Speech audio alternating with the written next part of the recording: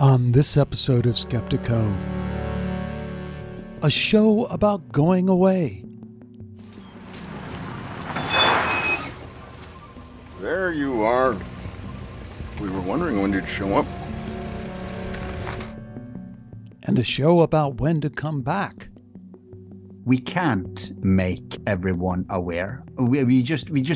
The default is everybody sleeping, and now I'm going to try to wake up as much as I can. And if I meet others on my journey who also seek that or has some ability to do that or has shown to do that to some extent, I'm going to hitch my wagon to that person as long as that's useful for both of us. That first clip was from the wonderful Christmas movie Shutter Island. And the second was from today's guest, the one and only Al Borealis from Forum Borealis, who joined me, or I should say I joined him, to talk about 2022 year in review for both Skeptiko and for Forum Borealis. Now, as some of you may have noticed, I have taken a step back from the mic on Skeptiko. Haven't done episodes in a couple of months. So it was really great to get back in touch with Al and to talk about the year in review and the reasons why I stepped back and some of my thoughts on when and if I should continue and in what form I should do so. So I enjoyed the chat. It did bring up some stuff for me as I continue to work out and figure out where I want to go, a process which I would really appreciate you all joining me and telling me what direction you think this show should go in. It is my personal journey, but it's shared with you, so I'd like to know your thoughts on it. But before we can get to that, we have to listen to the year in review with my special guest, Al Borealis from Forum Borealis. And welcome to this swapcasting, our annual review of the year with Skeptiko and Forum Borealis. Hello, Alex. How are you? I'm great, Al. How are you? Yeah, I'm pretty stoked for this thing. It's last time we had a show with each other. It was the end of the year, wasn't it?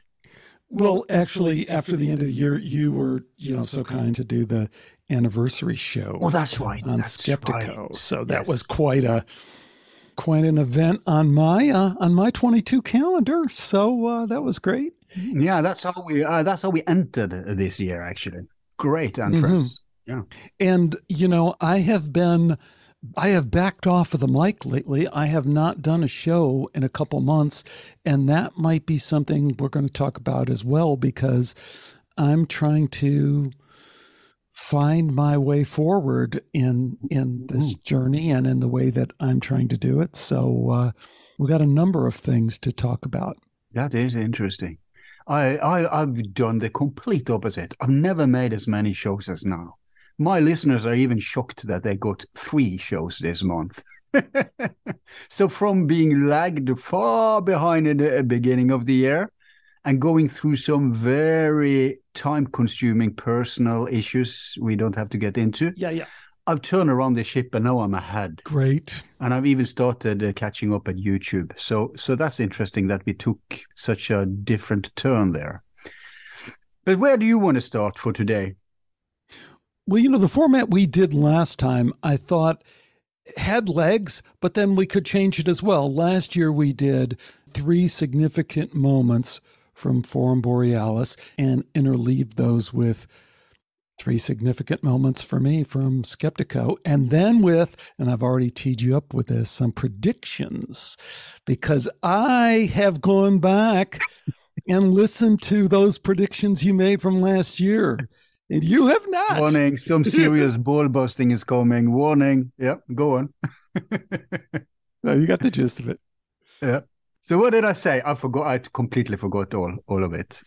I think we should hold it off until we get to the predictions at the end. Okay. I did. And we could start there. We could start anywhere you want, because I have some interesting thoughts on the simulation theory as well, but we could start there. Yeah, you wanted to talk with me about it, so let's start there.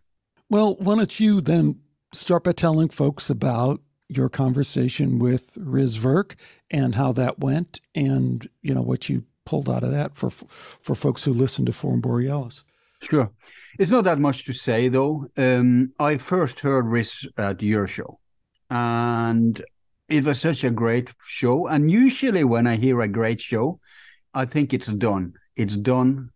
There's no point for me to reiterate what was just done. But this was one of the rare exceptions where, despite that I heard a perfect show, and I'm talking, I think, about your first show with him, not the second. I was kind of disappointed with the second. Okay. But the first was the gold standard in my book for this topic. So I thought, can I contribute here? Can I expand on this? And I was thinking, maybe I can tie it more to the classical view, which is really what I adhere to. But the lines between them are fairly thin, actually. So I did rehash everything with him. He basically made many of the same points as in the part one with you. But yeah, I got to inject some of my 2 cents, and that's that. I think it's a great show I did. I'm not just sure it was a necessary show. But then you told me something I want to discuss it. You were pretty stoked on that hypothesis for a while earlier this year, but you never told me what it is that you were fired up about.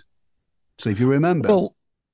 Well, first thing I have to say is I think you're downplaying the show. You did a fantastic job. And I remember telling you that, you were like, hey, I wasn't sure I should go into this for all those reasons. It's been done. And no, you guys covered so much territory, and you did bring your unique perspective to it and kind of bounce that off of him. And, the interesting thing, just so we remind people who Riz Verk is, because he's a super interesting guy. Yeah. Very technically competent, one of the founders of the MIT, Massachusetts Institute of Technology Game Lab. This is like one of the top tech universities in the world, certainly in the United States. And here is a guy who is just right in the inner workings of that, and was super successful as an entrepreneur, as a game developer, right? So he has this advanced degree from MIT, and he's a game developer. And I think he sold something like 20,000 game apps before he was 25 years old. Yeah.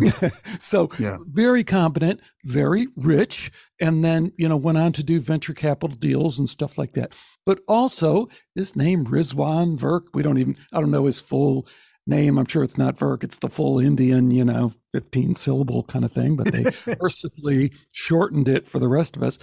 But he's very knowledgeable on traditional Indian spirituality, and he's writing a book on that right now. He's Yogananda. The Yogananda folks have kind of hired him to do something. So I think you guys had a lot to connect with on that show.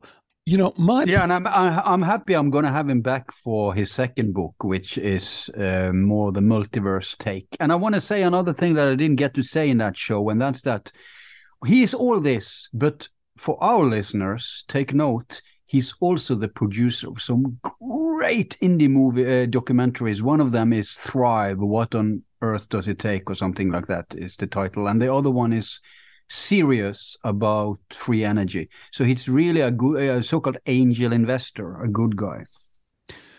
Okay, so there's 2 parts of that, angel investor and good guy. They don't always go hand in hand, but I'll take he seems like a good guy. He seems like a light versus dark kind of person, although we all make up both elements of that, which is something we can talk about. The pushback I had with Riz, and I still have with the simulation hypothesis, is it's stretching the metaphor, I kind of think. The other term I always use is backdoor materialism.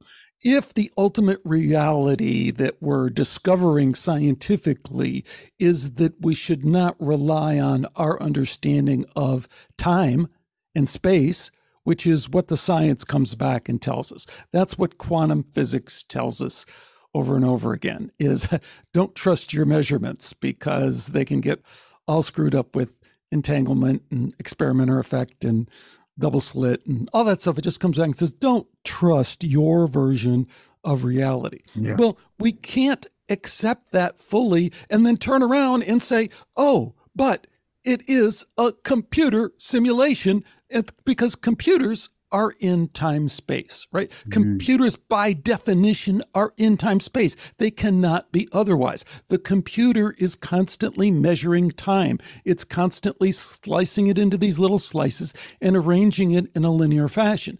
So we can't come to the scientific conclusion that we're coming to over and over again, is that consciousness is somehow outside of space-time, and then try and jam it back in and say, yes, but it is a simulation, and that simulation is essentially a computer that is in space-time.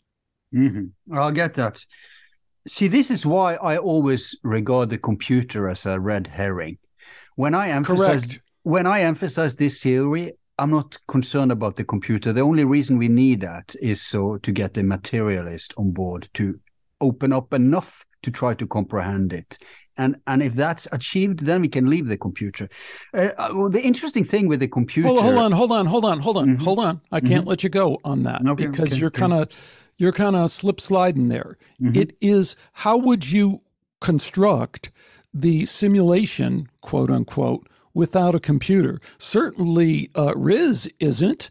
Riz, his book, which you guys talked extensively about, is again and again painting or drawing our attention to the parallels between computer simulation, as he is as he's deeply involved with from a gaming perspective, and our reality as we understand it, the rendering of reality. Yeah, I'll answer that. I knew you were, I got it. I got that was where we were going. And my attempt to explain that is as follows. Now, if you look at a computer, let's see what it really does in this case. It interferes with our senses. It is a generator that creates boundaries for our senses. So it creates patterns. It creates geometric experience. So it partitions space, so to speak. Now, for me, the computer is not key to this theory. For me, the computer is a metaphor in this theory. More than a metaphor, it's an analogy, because you can have something generating the experience of space and time, for that matter. You can have something interfering with those frequencies of our senses. And our senses, I'm talking our consciousness here, because it's not in the perception channels itself it happens. It's in the experience of the impulses that the perception channels generate for us. So a computer is a crude material, low frequency kind of attempt. It's like we are Stone Age people and just picking up the club, and we're looking at this as a tool. Of course, it's a very rudimentary tool. It's still a tool. If you open yourself to perspectives like divinity or to higher dimensions, etc., then we're talking about something generating boundaries and manipulating light, so that those frequencies, which we, for some suspicious reasons, are limited to, makes us experience this illusion of a 3D, 4D, if you add time, reality. That's basically what's going on. That is the generator. Now, if you want to call that a computer, if you want to call it the finger of God, whatever, but it's something created, it's something generated that is manipulating our perception of existence. It's actually limiting our perception of existence. Exactly the same thing would happen if we had, and we don't have, and I don't know even if we get there, but if we had advanced enough computers to manipulate us so that we forget where we are and we think we're inside a new reality, then mission achieved. You understand? No, wait a minute. Yeah, I understand, but you're, again, kind of mashing a bunch of stuff together that doesn't necessarily go together. And this is when I had the pushback, my pushback on Riz was, you're stretching the metaphor too far. Aren't you stretching the metaphor too far? And he didn't kind of like that, because people who really are into the simulation theory do not believe that it's metaphorical. They believe you kind of went around the world there with your thing. Because when you wound up at the end was eventually there might be this supercomputer that really does do the simulation, which is where Riz is going. All that, though, is dependent on chopping up space and time and measuring shit. So you can't have it both ways. You can't say it's a crude metaphor, but it's also the correct metaphor once we advance technology enough. So I just think we have to be more precise in what we're saying. If you, and where I land on it is that the ultimate reality that I think you and I have a sense for is so much greater that it can never be reduced down to this puny simulation computer. Is it no I will go officially on the stand saying I don't believe we are trapped in a computer game. What I'm saying is I think we could create a computer game that could trap our consciousness. Not our consciousness in terms of the cause to it, but if you put someone physically in jail, Alex, and they only have like 5 quadrat meter to move about, you're kind of doing the same thing. You're confining their perceptions, which will influence their consciousness, which is why people get destroyed in jail. So take Nelson Mandela and lock him in solitary confinement for 2 years. And what do you get? You get this extraordinary human being who comes out and says, it was nothing. True. I traversed the universe and I came to this. Lock Mahatma Gandhi in the same cell. And what does he say? It was nothing. I traversed the universe. But these aren't the run-of-the-mill people. These are the exceptions. It doesn't matter. They are not the exceptions. That ability to... They are Neo. No. Prison Neos. They are not. They are all of us. The light shines through all of us. The power is within all of us. True. And we're just trying to figure out better ways to refine it, tap into it, and move it. Yeah, but now you're missing the point, man. The point is... No, I'm making the point. The point is, don't buy into this idea that they are going to be able to limit our consciousness by jabbing us in the arm, by sticking a VR thing around our eyes, or any of the rest of this. The field of consciousness that we are a part of is an infinite times greater, brighter, more dynamic than any of this puny stuff. And we may not be experiencing that on a day-to-day level because, this is a pretty heavy time that we're in.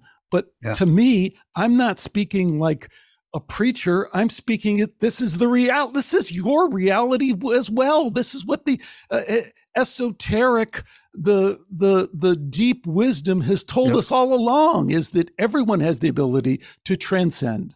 Yeah, I agree. But the challenge for the controllers, the Satanists, the whatever you want to call it, the materialists, the transhumanists, is to try to reduce that effect. That's greatly annoying to them, that everything always points to consciousness. Consciousness is key, mind over matter. Is Plato beating up Aristotle on a daily basis.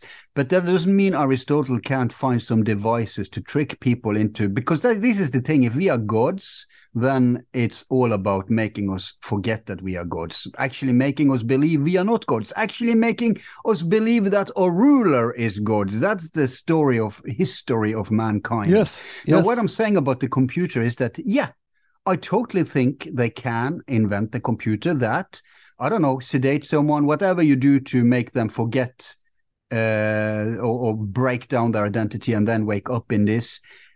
I could see that 10 years down the road, 20 years down the road, that the potential of such a technology could exist.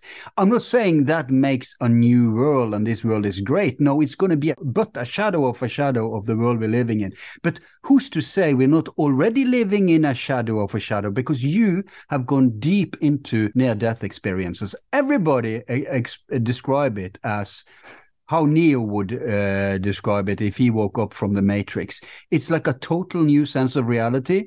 It's like more real than this reality. But then it's also this ecstatic feeling of, coming home, all that stuff. So in many ways, this fantastic, brilliant, beautiful reality we're in now, you need to try to imagine that as good as it is, can be but a shadow of an even greater reality. And in that perspective, I can envision something worse than this reality, a deeper hell, if you like, that absolutely we can create, because we can create hells.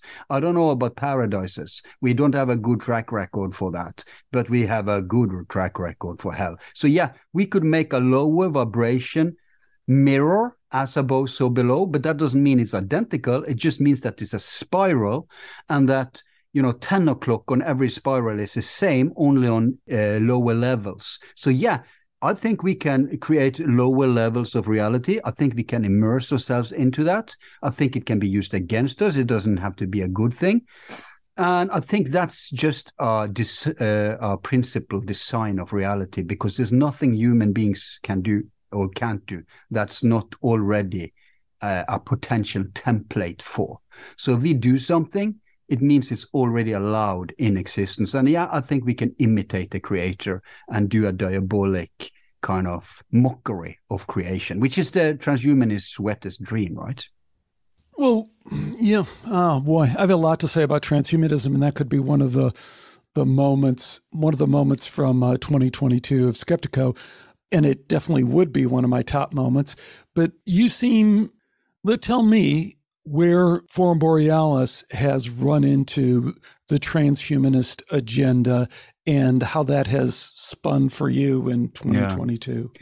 Well, more than anything, via COVID, of course. That's where we all see it. And you've seen those alien blood clots people are infected with? Yeah. It's insane. It's been in the papers here too. But this year, I've done something I haven't done since I started. I've had 3 UFO shows this year. Oh, wow. Kind of 4 if you lump in the simulation theory, because that can fit with everything, right? So, and I think UFOs also tangents the transhumanism topic, but I think we should start with the traditional segue to it. You had a great show with Mr. Cox, this Brit who runs the, what's it called, Consciousness? Deep State Consciousness Podcast. Yeah, the Richard Cox thing. So I guess I figured out how to get you to listen to Skeptiko. I just have to schedule an end of year. No, I have listened to Skeptiko this year, but I've heard half that show. And it's very interesting, those who deny the virus, one obvious hypothesis is that they are running into the classical flat earth trap, right? That they become, yes, because they know, the powers that be in any area know that there will always be a certain amount of opposition. It doesn't matter. Even if they're right, there will be opposition. So how can we derail most of this opposition? They always have to muddy the waters, like vaccines, the number one psyop trap. Inside the vaccine, there's microchips or something like that, right? And nobody really believes that, but that's how you derail all vaccine criticism. And I see that totally the same could be done by viruses. That, okay, if people deny there's a virus, then they deny themselves out of the debate, and we've taken care of most of the criticism. The criticism would be stronger if these people hadn't, divorced themselves from this reality. So I totally get your point there. Well, you maybe do, but we kind of jumped to a different topic, because I think transhumanism relates to another issue, and we'll get back to that with Dean Radin, which I think is just that shocked me phenomenal. too. It speaks directly to the transhuman issue. So I don't know if we should jump there, but you brought up the no virus thing. Yeah, let's do the COVID things first, okay? So let's get it over with so it doesn't take the whole show. Okay. Well, it still might wind up taking the whole show, because it's really kind of a major turning point for me, kind of one of a handful of moments on Skeptiko that I can really point to that totally changed my perspective on everything. Do I have the ability to play a clip into the show? Try. So let's play this and see how it goes. On this episode of Skeptiko, rabies. Damn rabies. A woman shouldn't have to be hit by a car to learn that she may have rabies. But that is where we are in America. And that does not sit right with me. And that is why I am hosting a fun run race for the cure for rabies, to raise awareness of the fact that there is a cure for rabies, a disease that has been largely eradicated in the US, but not very many people know that. There is simply no proof that there is a virus called rabies that causes the dogs to go nuts. There is no scientific proof of that. That's a story. So, of course, that first clip was Steve Carell from The Office, but the second one was from today's guest, Michael Wallach, who joined me to talk about his new documentary series, The Viral Delusion. Hope you enjoy the show. Okay, so a lot to talk about. I guess I'm going to try and jam it all in here because I've opened this can of worms. Yeah. Here's the moment for me. I, as you know, from the last end of year show we did, I kind of stepped into this pile of material on the ground last year in 2021 when I interviewed first, Who? I interviewed Tom Cowan. I interviewed Dr. Tom Cowan, who is a viral denier. And before that, I interviewed David Icke, who really kicked the thing off. And everybody knows David Icke. But what a lot of hang people... on, I heard one show with you back in the when COVID was strong. There was this guy you were discussing masks. Tom Cowan. That was called Tom Cowan. Yeah.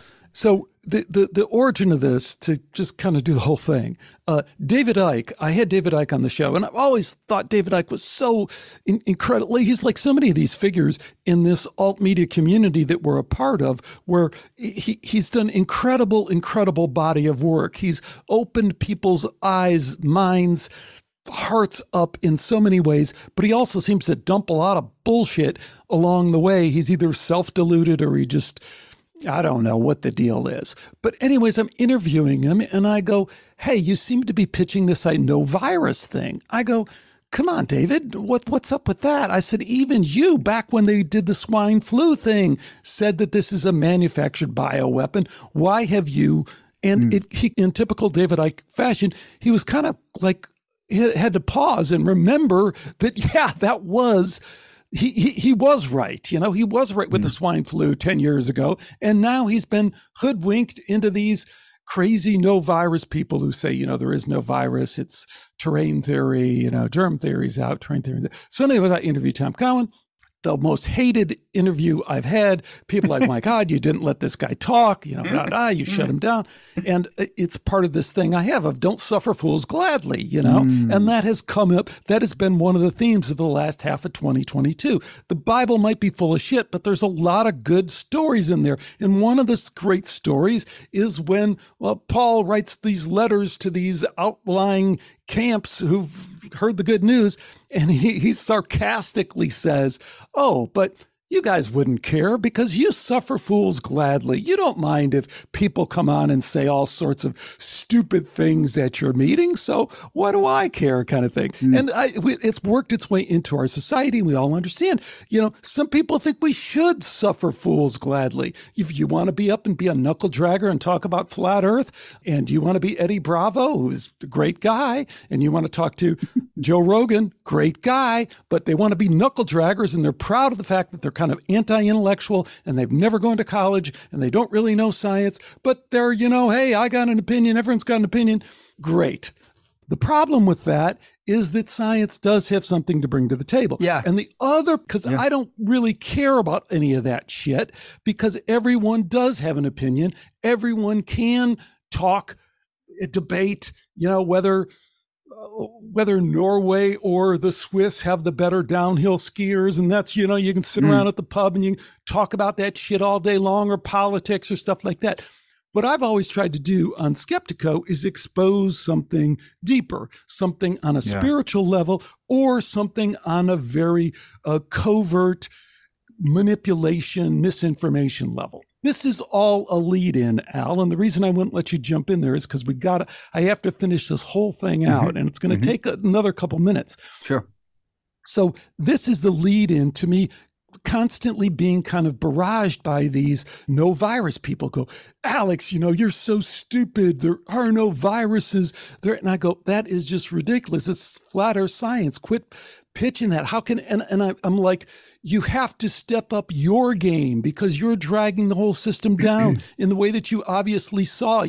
They are dividing you by creating this whole segment of wacky conspiracy theorists that they can all point to and laugh. And you're joining in and letting them do it.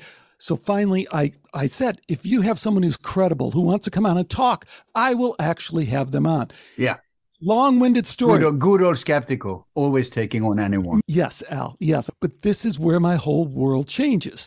Somebody says, here's a guy, he has this new documentary, The Viral Delusion. Mm-hmm. It's a well-made documentary. It features a lot of credible, it would seem, real medical doctors. Mm-hmm. So I contact Michael Wallach, and I contact him, and he agrees to do the interview, and he's very nice and accommodating. And I do a background search on him, and I don't really find anything on Michael Wallach. I go, that's okay. So then I send him an email, and this was a little bit very out of character with me, but I wanted to find a way to just tell this story in a way that people would understand. And I thought the way to do it would be to say, to turn it to the rabies. Because we've all known for hundreds of years that when the dogs get rabies, right? So I sent Michael this email, and in the email, I told him the story about my dog when I was a kid who played in the forest and then came back, and a few days later, he was foaming at the mouth, and we took him to the vet, and the vet said, I'm sorry, your dog has rabies. We have to put him down. And I said, that was so heartbreaking for me. And Michael emails me back and says, sorry to hear about your dog. Your dog didn't have rabies. There's no such thing as rabies. Your dog probably had worms. And at this point, my thought is, this guy is retarded. I mean, this guy has limited, to be honest, that was my thought. This guy has limited intellectual capabilities, and I should kind of take it easy on him in this interview, because in the process of exposing him, I'm just going to make everybody hate me even more.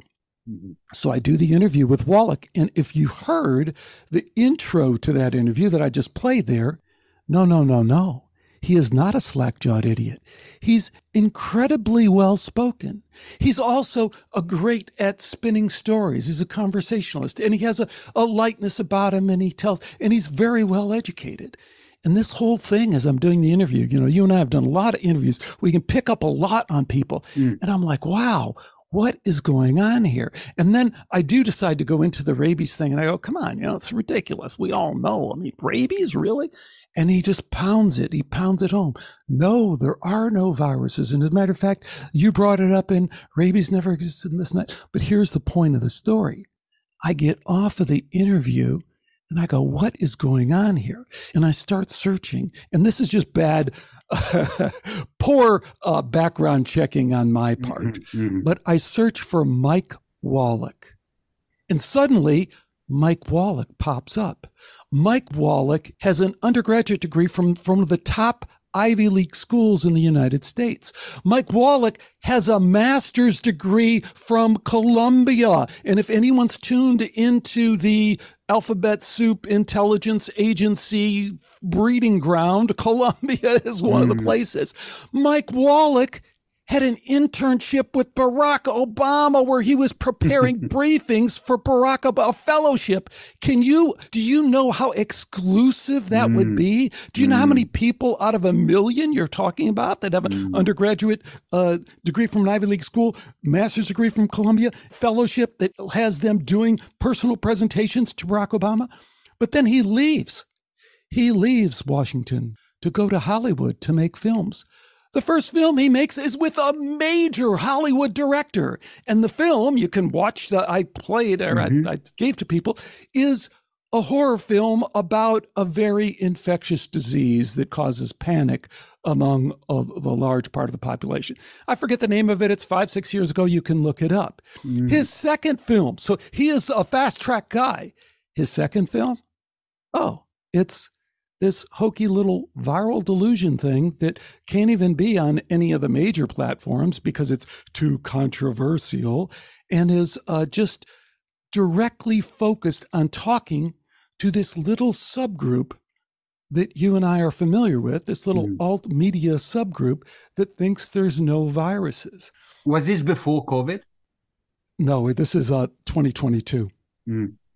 So my world shifted because I think I was talking to a guy who's on the job.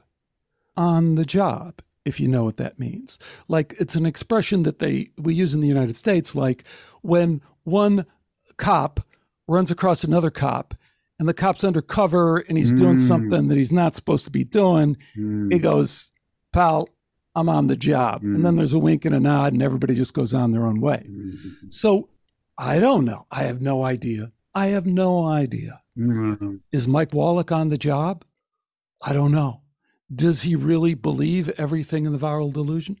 I have no idea. Does he have an undergraduate degree, a master's from Columbia? Was he a fellow with, I mean, yeah. So at this point, so the important afterthought and why I've paused kind of Skeptiko is, so I go and talk to Richard Cox, who also interviewed Mike Wallach. Richard Cox, who's been on my show multiple times. Richard Cox, who used to work for me doing booking on Skeptiko because I like him and I honor and respect the work he's done. He totally falls for the whole thing. He's unshakable. He's unshakable now. He's converted over to the... You mean after your interview with him? Because he wasn't that unshakable in the interview itself. He was unshakable. Yes, he's kind of downplaying it. He did his own interview with Mike Wallach. He goes and does presentations to folks at churches or wherever showing Wallach's film. Okay. He is, so this is where... He's invested in it. Yeah, and so what does that mean? What does that mean for, you and I are sitting here talking about how they're doing this, how they're going to do this, and they're going to... Man, it don't take much. People start doing it to themselves. So yeah, it's always been like that. Yeah, what do you think of that whole story? What are your thoughts? Oh boy. Well, we're entitled to our own opinions, but we're not entitled to our own facts. I know that's a cliche, but it actually matters. So I was kind of following Richard Cox when he said, like, where is your... I'm sympathetic to that attitude. Where is your pain threshold? What would it take for you to reassess a certain paradigm that you have been invested in, right? And I can tell you where it goes for me when it comes to this virus things, because I haven't picked up this side show. I haven't monitored it enough. So I don't even know what their scientific argument is. But I can make a case for the no virus theory without knowing what they're making. And magically it will fit with the virus theory too. And it goes like this. There are scientific experimentation within the forbidden parts of science. With that, I mean everything to do with electromagnetics. And I forgot to tell you in our former topic that the electromagnetic scale may be the closest we get to an existential computer. But there is a fact that they can measure viruses by vibration. And this guy, this genius Frenchman, what did he get the Nobel Prize for? I forgot, but he's really in the vanguard of frequency science, which is, again, a taboo part of science. It went black after the Second World War because it decodes so much, including UFOs. So he could transfer a virus via, what was it, radio or something, with taking the signature, the vibration signature, beaming it half across the globe, and then it pops up in water, which is a good conductor, right? Yeah. At the receiver end. Now, some people may take this and run with it. There's no viruses. All viruses are just frequencies. It's just dissonant frequencies. It's frequencies that are in disharmony with the frequencies that we need of life, blah, blah, blah. They would be right. But you would also be right to say, no, there are still viruses, because this is the classical particle versus wave debate, just in a new manifestation. So they are both vibrations, frequencies, and they are also entities, because when you measure the entities, because everything is vibrations. So when you measure anything's vibration, you're talking about both particles. It's particles when you examine it in time and space, and when you don't examine it, we're back to quantum, right? To Schrödinger's cat. Then it's a potential anything. So I always thought it was retarded if this was the argument they were using, because it's not an either or, it's a both and. Yes, it is vibrations. Yes, you can interfere with viruses thanks to vibrations. Tesla did it, Rife did it, many did it. And you can also kill or dissolve those frequencies with vibrations. But it doesn't mean that when it manifests in your body, it doesn't behave like viruses and it spreads and infects like viruses. Yeah, totally. So I'm on both sides of that argument. Now, I don't know if this is... Can you explain to us basically the gist of how they deny viruses? Is it this angle or is it something else? I step back and look at the process of, because it's analogous to flat Earth in that what it really is, I think it's this uber empiricism. It's the net result of what they've done in junkifying science. So where we all are with science now is we don't trust science, because they lie about science consistently. And I would say that the way that flat Earth was used was a setup for global warming and a setup for COVID, right? Because if you get people in their bones saying, you know-it-all nerds have screwed everything up, I'm not trusting a damn thing you're saying, and let me give you the most in-your-face example of how much I don't trust you. I think the Earth is flat. Prove me wrong. And that's all it takes. And you just extend that. So as it relates to particularly terrain theory versus germ theory, and we've talked about it on the show, but it's a ridiculous proposition at the surface, right? It's the same as flat Earth. It doesn't deserve serious discussion. And to be drawn into whether or not, because terrain theory, by the way, and in the Richard Cox interview, it doesn't come out. They also deny bacteria. It's not like they just deny viruses. Bacteria's in there too, So all the thousands and thousands of peer-reviewed paper in virology, they want to throw all that out the window. But so it isn't like, hey, let's really try and understand their theory. No, it's like the famous guy said, it's not even wrong. It doesn't even rise to the level of that. So The deeper part is, how does it function inside of the deception? How does it function inside of the misinformation system, which you started with, Al? You immediately got that. We might not actually agree 100% on that, but that's immediately where you went, which is like, oh, okay, this is another way to, divide and rule people. No, I see that potentiality. The problem here, Alex, is that we are trying to decode. I wish we were limited to baseball. It would be so much easier to discuss, but we have a multidimensional perspective when we discuss anything, you and me. And obviously within the socio-political reality, or if you want to indulge the retarded expression conspiracy theory or hypothesis, yes, obviously, this, whether it is or not, it would be a wonderful psyop. And yes, it would fit all the bills. But my problem is, I can play the devil's lawyer here if you like, if you can handle that. Because I can look at it ontologically. And let's indulge the hypothesis model. You realize that in the hypothesis model, the simulation model, Earth can be flat, spheric, and hollow at the same time. And you don't need to go to the computers. Let's go to the Gnostics. They said it's the consciousness that matters. So everyone believes that there was a holy man who was sacrificed on a cross. If that power base in the Vatican can get enough people to envision that with their whole soul, with all their senses, it's so real. I can touch it. There's Jesus. I can see him. Then it becomes real in the simulation. That's how weird reality could be. I'm not now. I'm not even talking about a machine. Now I'm talking if you go to egregores, right? And UFOs can be a manifestation, etc. Yeah. That's how weird reality could be.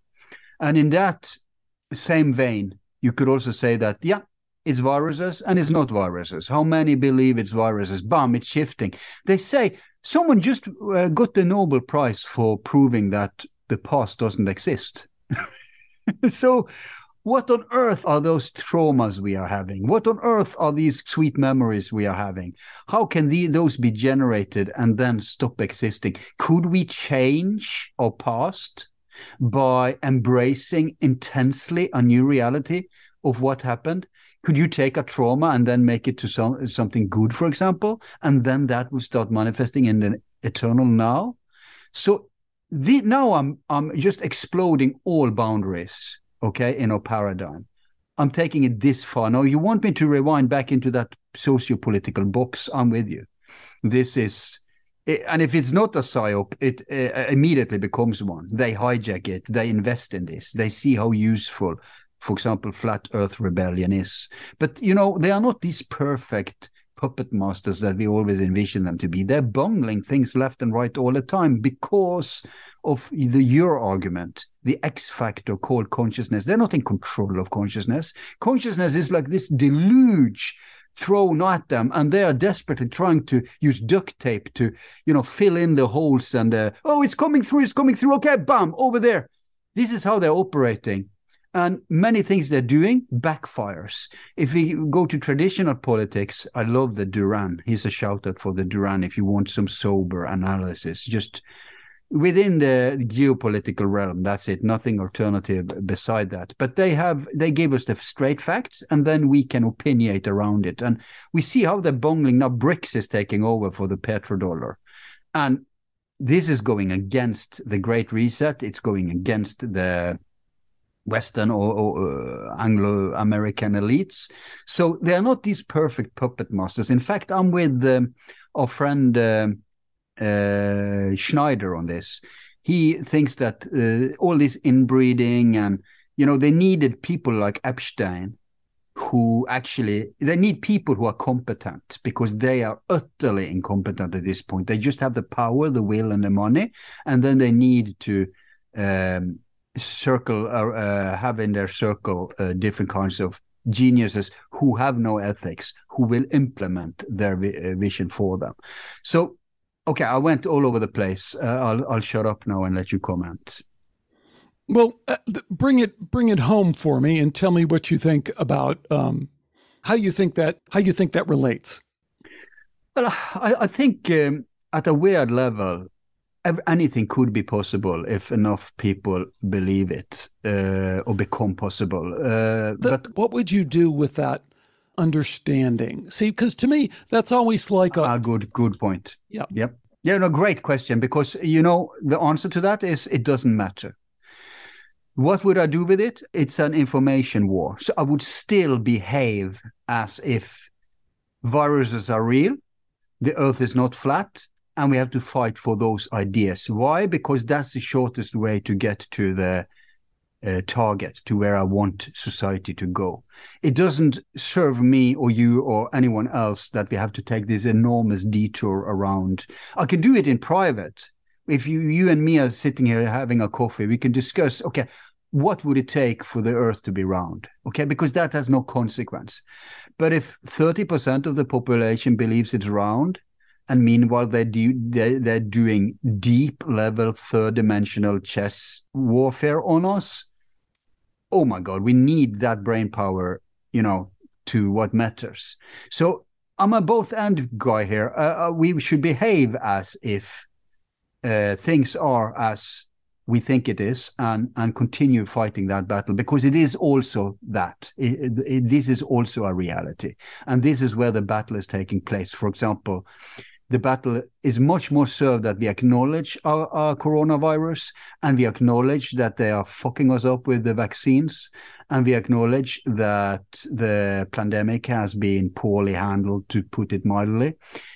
If we do that, that's what's serving the immediate battle going on. But in addition, I can see other potential realities. Do you understand?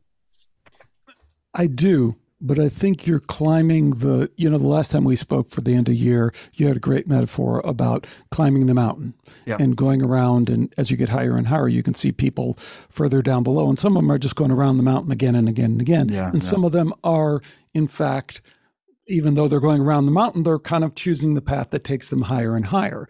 I agree with what you said, that we do have to have discernment in terms of bracketing reality, which is the way I put it. There is a consensus reality here. And in that consensus reality, viruses do exist and cause disease. In that bracketed reality, at the same time, we have a very incomplete understanding of viruses. And we have a medical industrial complex that has exploited the limited understanding we have of viruses, and they've twisted it and turned it and developed all sorts of misinformation. The whole HIV/AIDS thing is real. There is a real dispute there in terms of what is the relationship between the testing for HIV and the AIDS virus. I had a guy on 7 years ago on Skeptiko, and he said that. He said, the numbers do not make any sense. The pure numbers that we get back on the demographic numbers, people who go. Dr. Henry Bauer shouted for a great show. Yeah. So I'm down with the fact that they are screwing with the data because they don't really know what's going on with viruses. But that doesn't, we're saying the same thing here, that doesn't give somebody permission to jump outside of the bounded consensus reality and say, hey, man, maybe, there's no such thing. No, we have this bounded consensus reality. And then we have all the stuff. Yeah, there's a time and a place for every debate, right? They are polluting the real debate here with that thing. It doesn't belong in the COVID policy debate. Seriously, it belongs in, pipe smoking societies, cigar smoking societies in front of the fireplace. But the real problem for you and I, Al, is that once we jump out of that discussion and say, okay, you're a deeper thinker, let's really talk about the mountain, because that's what it's really about, and our path up that mountain.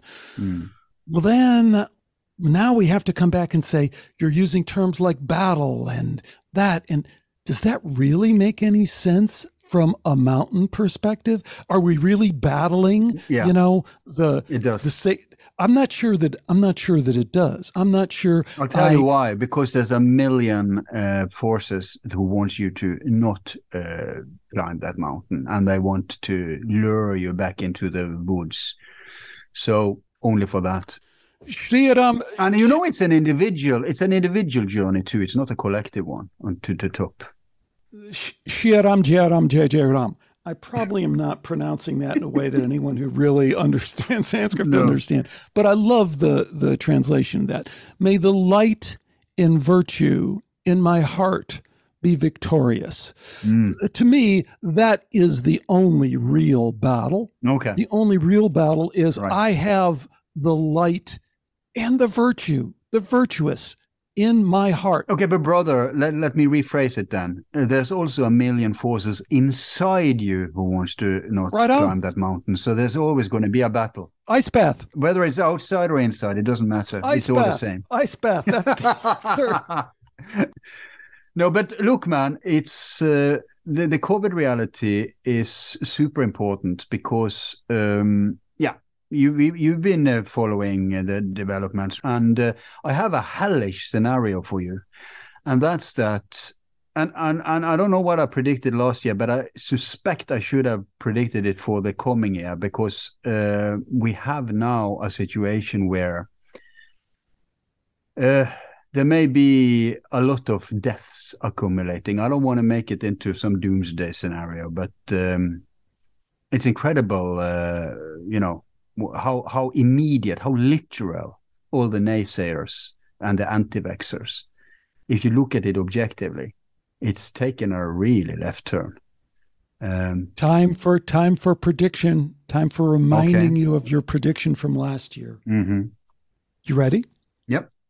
Because it relates directly to what you're talking about. Your prediction at the end of last year's show was that This is Al speaking. I think Omicron could be the silver bullet, not your language, but say, and you really expounded on it in a really interesting way, because we were talking about how the Western world was vaccinated, but Africa wasn't vaccinated. India wasn't vaccinated, not to the extent that they would have liked anyway. And where does Omicron seem to kind of emerge out of these areas that have resisted vaccination for long periods of time? And you said, I think this could be a game changer because, herd immunity, natural immunity, blah, blah, blah. But then you also painted the dark scenario, but it could turn the other way in that they just further kind of double down on the whole thing. Yeah.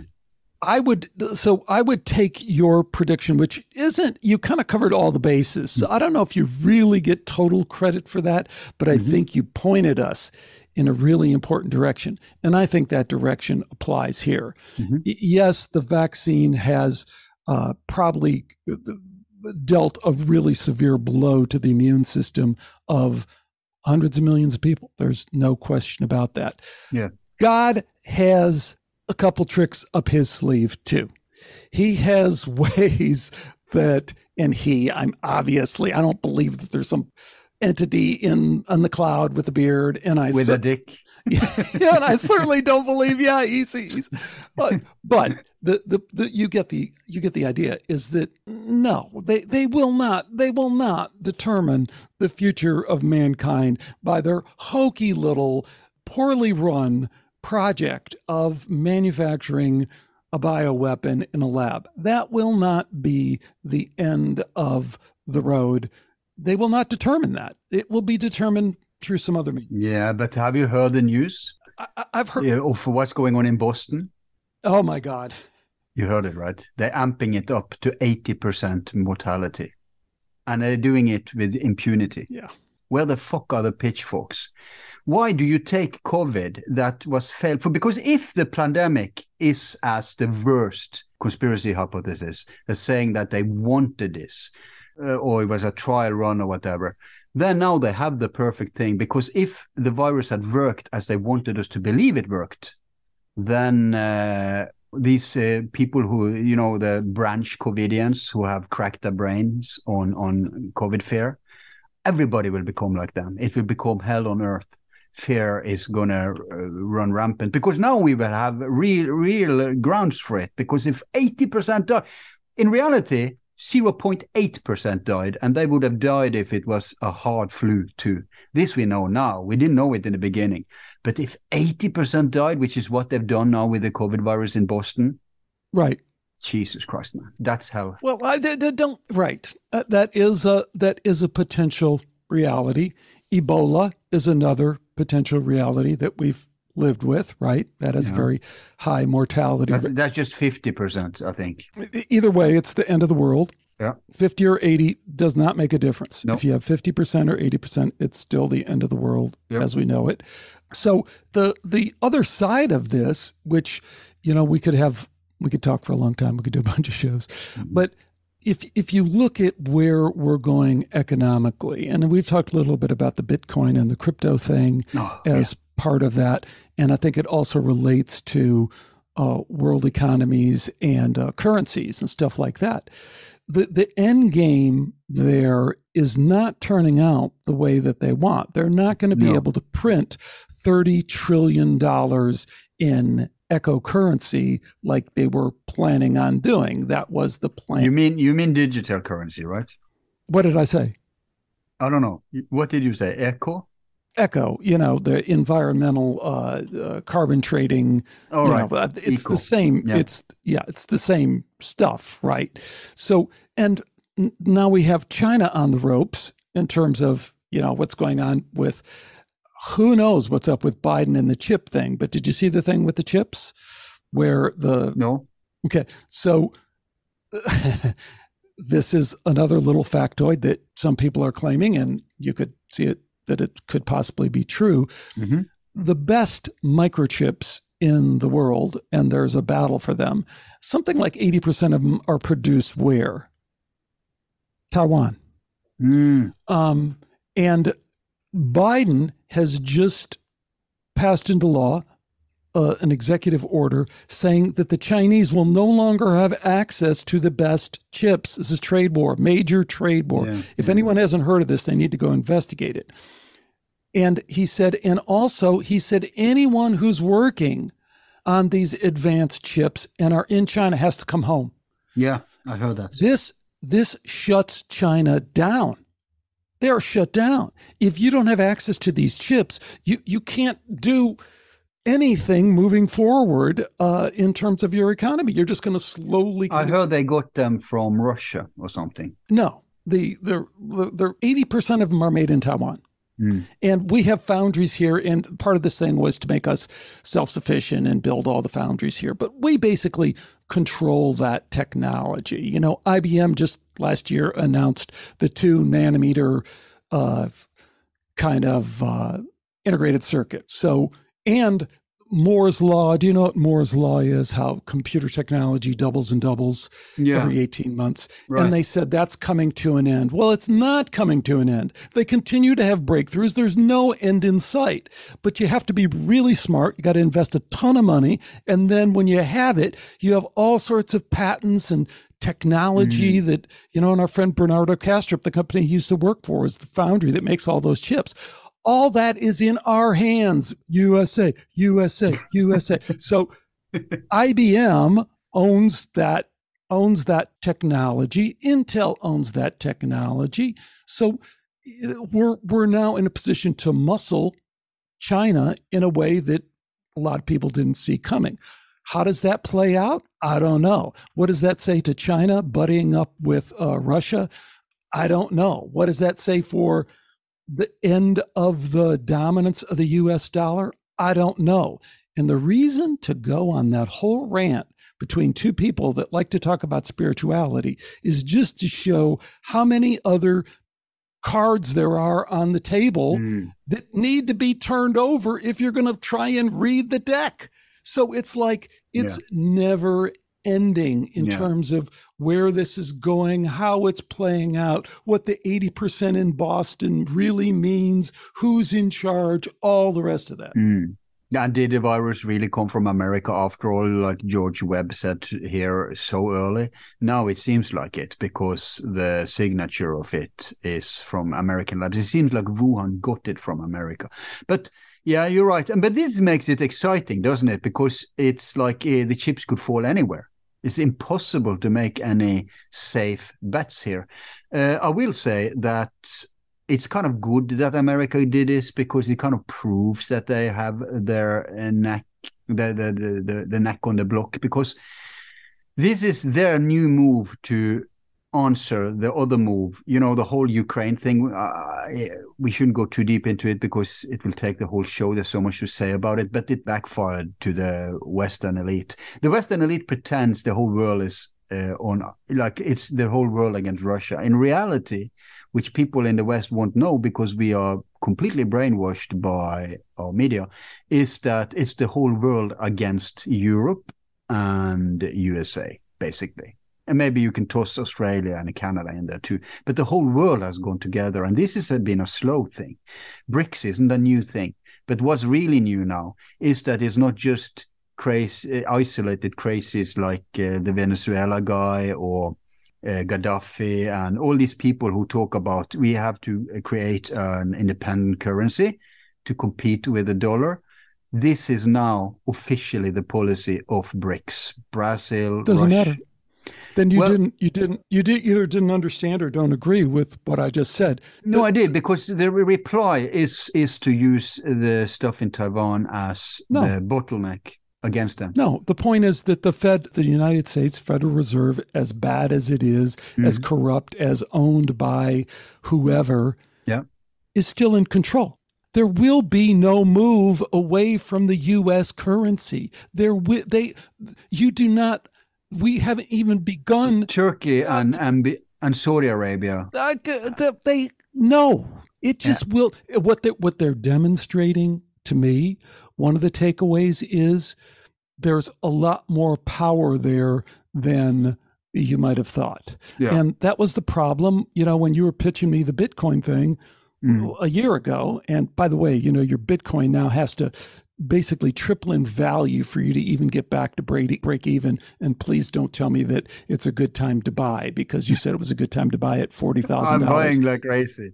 Oh, good. What are you doing with the stuff you bought at 40? The point is the United States, for good, bad, whatever, understands that they have to control and dominate economically, and they're not going to do that. They're not going to let go of that without a fight. No. And the fight is, so everyone was, what I just told you about the chips thing, what that should do for everyone, and go look at the rivers that don't even have any water and the electricity that they can't do, and there's zero tolerance policy on COVID, which is insane and is going to run the country into the ground. And now reassess and say, oh, those are the guys that I thought a couple months ago were going to knock the U.S. currency off the top of the hill. No way. Go look at where their currency is relative to the United States.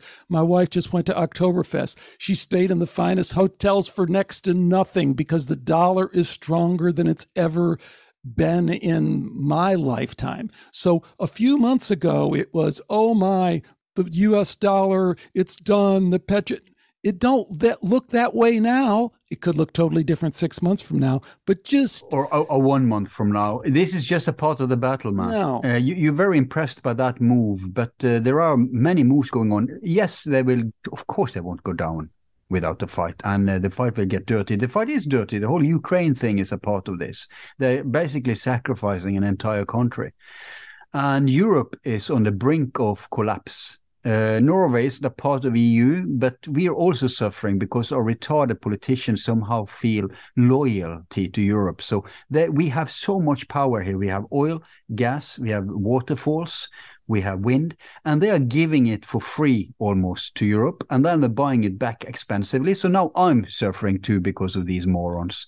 But Europe and Europe is waking up to being screwed by America, because America first bombs the Nord Stream, both the new one and the old one. So now Germany has nothing, and then they say, hey, you can buy it from us, and then we buy it 4 times as much as the price. So they're squeezing. So even the loyal European henchmen are starting to get cold feet and are having a very hard time dealing with the protests, because there's protests all over the world now. It's just not being reported. Farmers are on the street because the Great Reset is happening in real time as we speak. And I don't have time to go into it, but they're screwing farmers big time, huge corporations taking up everything.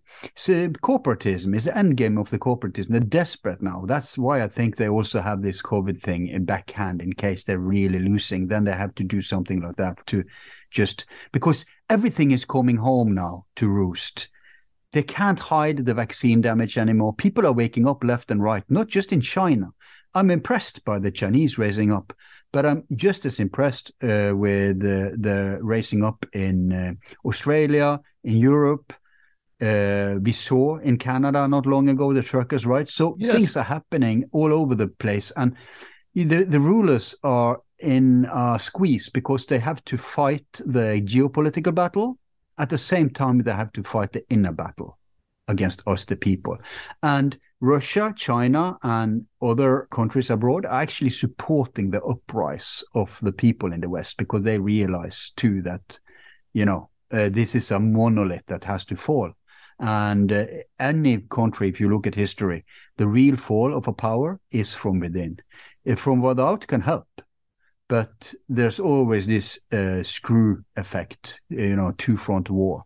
So I'm not that impressed. I'm impressed, yes, and I think they would even introduce UFOs and whatnot if they really are about to fall. Everything would come out in the open. You don't believe in UFOs. Yeah. Anyway, let's not get off. I do believe in the classified space program.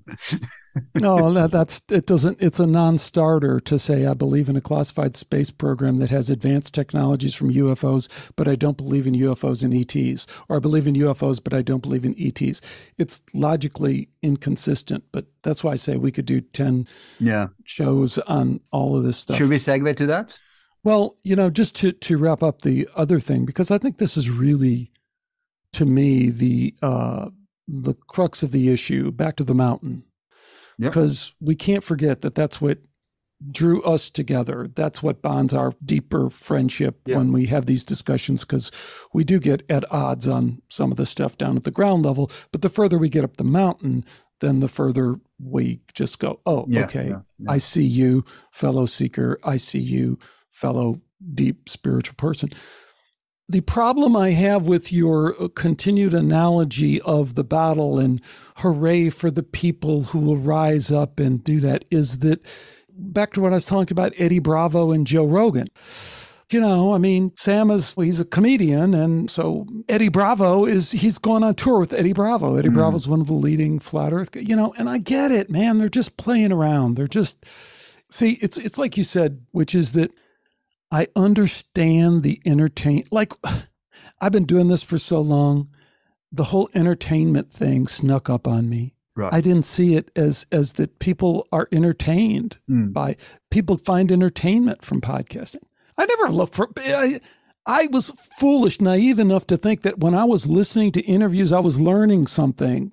That was always my goal. Yeah. I never wanted to listen to someone to be entertained. I like being entertained, but I separate that. Infotainment, the most popular show. My brother was just visiting me, and he's been opening his mind lately. And I'm surprised he's even a fan of me now. And I asked, what was it? It was the biggest podcast in Norway called Konspipodden.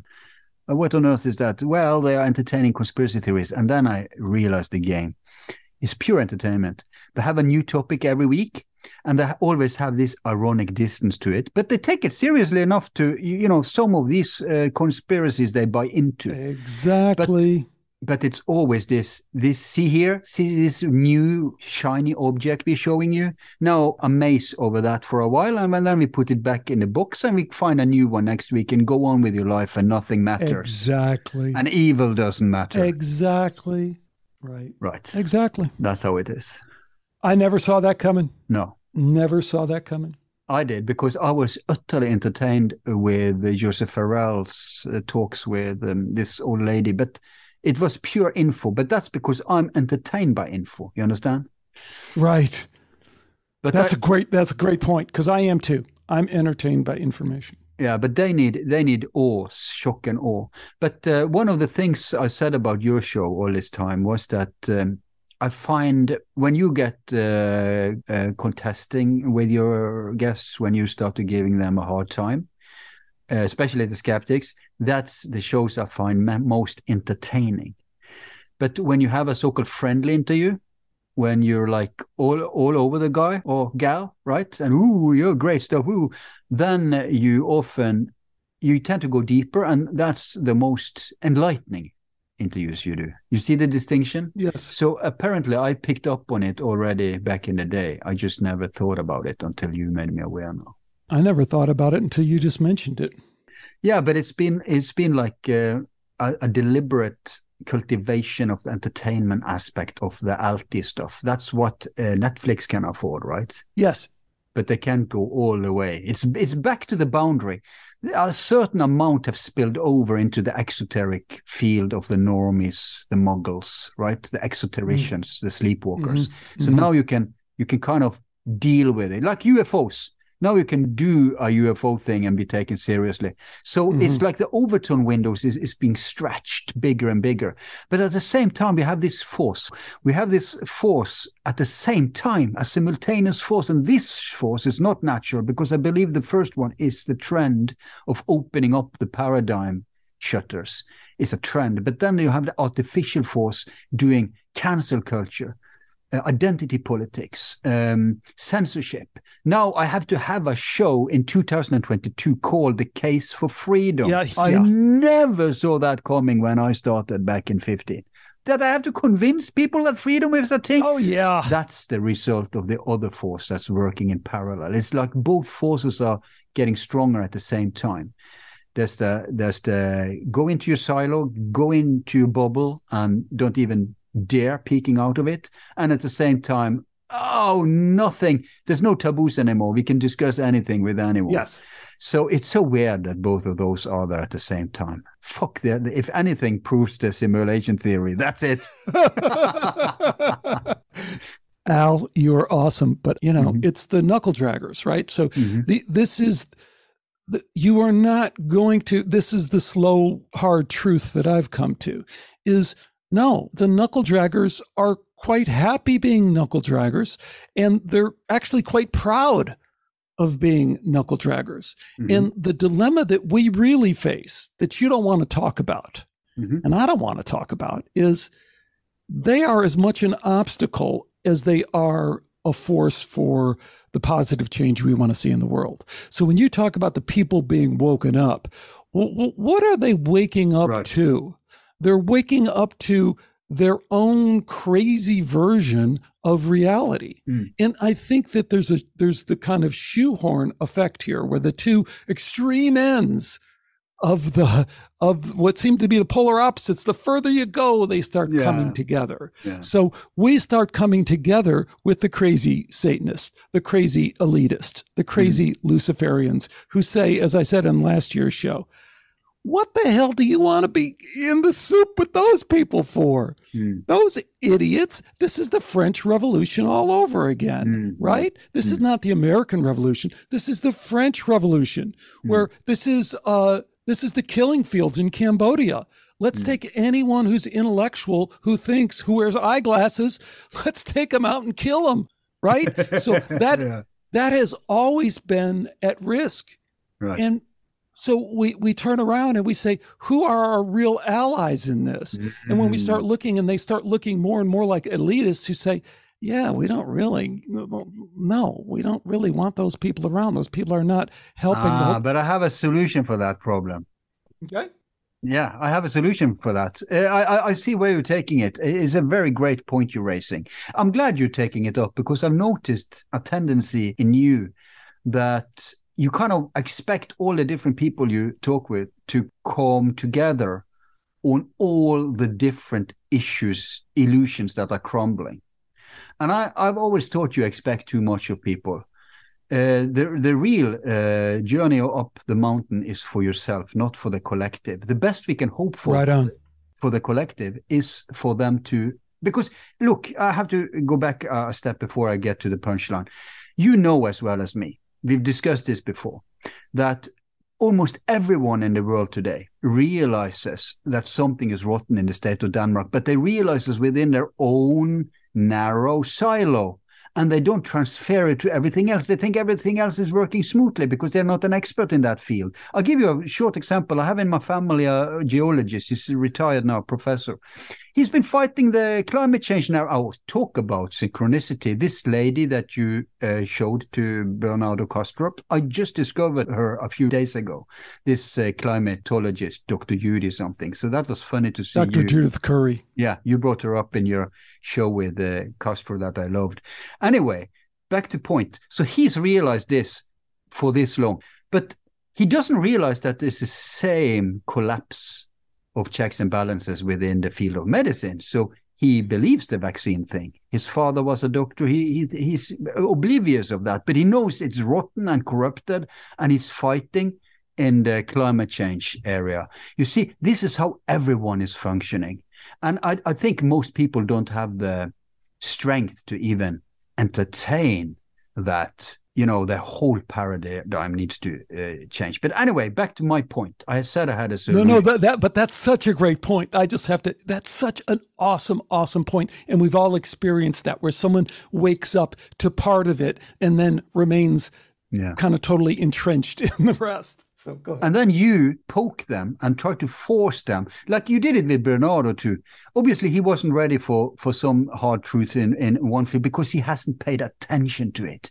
Oh, he can talk like a master on the thing that you usually have him on for, that you cheer on. But then you see what happens when you try to push him into another water. He becomes a human being like everyone else. Now, these are the knuckle draggers you are criticizing. So how to handle it? Ron Paul had a solution long ago. In fact, even before him, Leon Trotsky had the exact same solution. It doesn't matter where you're coming from. And they all said, and not just those two, but they're two very different examples who realized one single truth that we all have in common. And that is never about... it's never about getting the majority. It's never about getting everyone enlightened, everyone to see the illusion, everyone to agree upon the solutions to the illusion. It's always been about coalitions. That's how the human collective mind moves forward. If enough people are against the vaccine, I don't care. You can be a Nazi, a Christian fundamentalist, you can be a virus denier. Come into my camp, come into my tent. Okay. There's room here. We fight this fight and we win. Bam. Okay, what's the next fight? Is the next fight whether UFOs, whether we have free energy, anti-gravity? Come into my tent. Whoever it is, because that way, this is real democracy, Alex. It's better than any democracy that's been designed by any system, because usually those democracies become the dictatorship of the majority. This mechanism that everybody comes together and pushes in the same direction for this specific issue brings us forward. There will be morons in our tent on this specific issue, and they will lose other battles where we may be against them, because then we're fighting that battle.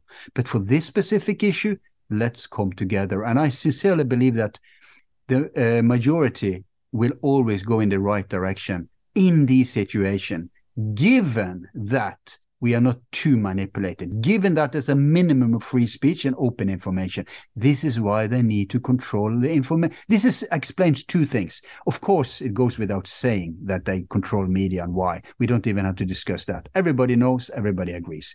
But that's just one coin of the control game. The other one is to keep us infighting. We have to blame our neighbor. We can't, mention any of the entities in the controlling mechanism. That's where we smack down. So how to do that? Cancel culture. Amp up the cultural war so people care more about abortion or gender or what have you, all sorts of insane things, so that we don't come together on the important things that has to do with economy or the control, the passport, the social credit system, all that stuff. No, divide and conquer is the game. So I can't get on people because they look at my curriculum and they're very comfortable if they only saw the other guests I had on for their area. But then they see guests for other area. They don't know the guests. They don't even understand the area. They think it's some kind of lunatic show going on here. And I can't get that guest on because I'm not only focusing on baseball. I have the audacity to focus on all the sports, right? And so I have to try to tap dance around to get them on. Why I'm mentioning this, it's directly connected to this grand reality of our modern zeitgeist, which is divide and conquer. You can't talk to your neighbor. You have to blame your neighbor. Just don't blame Fauci or anyone in the top. Politicize everything. Everything becomes about teams. Everything, you're in the wrong team, bam, cancel. This is the opposite of science. And this is how science has been hijacked. So when you say we don't believe in science anymore, I disagree. We don't believe in institutionalized science or scientists there. The politicization and commercialization of science, but I do believe in the process. And that process says you can share bed with anyone, for any reason. Like in the old days, remember they said any advertisement is good advertisement? Bam! Completely out of the window today. Okay, I'll stop my rant now. Are you following me? I'm following you. I resonate more with the conversation we had last year because we covered a lot of the same ground. And at some point, you had done a spectacular interview on some audacious title like The Hidden Secrets of Everything or something like that. It was about, is about an esoteric, occulted understanding of death, And you really were quite impassioned in talking about how much knowledge there really is that has been carefully preserved through systems through wisdom traditions about death. And then we talked about that in contrast to modern after-death science, like after-death communication or near-death experience or shared death experience. But the key central point that I think we both came to is that the vastness of this experience, which we don't even understand this experience. We understand that this experience of being human, like you and I talking right now, we understand that that's a tiny, tiny little drop in this ocean of my soul, of my soul. Yeah. I was going to say consciousness, but that's too grand. Just in my soul's journey, this is tiny, tiny, tiny. So that's the problem I guess I have with the big tent coalition kind of thing. No. Yeah, but everything is relative. Hold on. Yeah. Hunger only for truth, hunger only for justice, only for truth, only for justice, no compromise. If you're a Christian, no, you need to go back and understand the fallacy of the historical Jesus narrative. If you're a Muslim, even worse. If you're if you believe in Judaism, then you've missed the whole point of the first 2 points of the thing. No, we do not need to tolerate other people's silliness. We should not suffer fools gladly. No, we should not respect other people's belief. Hunger only for truth, but hunger only for justice and love. Because in the end, we're just tiny little drops in our soul's journey. Got you. Yeah, I want to comment upon this. Okay, I'm glad you kind of re-steered us back to that sub-point of yours, because, it's a valid point. But the irony here, you come off as an activist on this. You're really a truth warrior, and you've always been. But here's where our kind of cultural thing is different, because I come from esoterica. That's like we've already thrown in the towel and said we give up. We can't make everyone aware. We just the default is everybody's sleeping, and now I'm going to try to wake up as much as I can. And if I meet others on my journey who also seek that, or has some ability to do that, or has shown to do that to some extent, I'm going to hitch my wagon to that person as long as that's useful for both of us. And so this brings the age-old philosophical problem of what is the function? And I discussed this briefly also with his work. What is the function of our reality? And to me, it seems like the function of reality is changing right now, like they're changing the goal of the simulation game we're in. But if the function is that we're some kind of school, right, then your problem is really that your parents, instead of putting you in an elite school where people are functioning at your level, you're being put in a school with a Norwegian school. In the Norwegian school, we put morons and geniuses in the same. That's the whole philosophy of our country, that it benefits both of them to be in the same class. But then you're going to be annoyed by all these morons who still hasn't even figured out how to come. That happened with me. My grandfather taught me when I was 4 years old to read and write and count. Cool. And so when I came in the first class in school, I was super bored. I couldn't pay attention. And we don't have the morons in one class and the elites in another. So the teacher gave me books for the 6th degree level. So I was sitting in the behind reading those books, being very bored. And that developed a sabotage for me, namely that I never did homework. Why should I do homework? I already know all this stuff.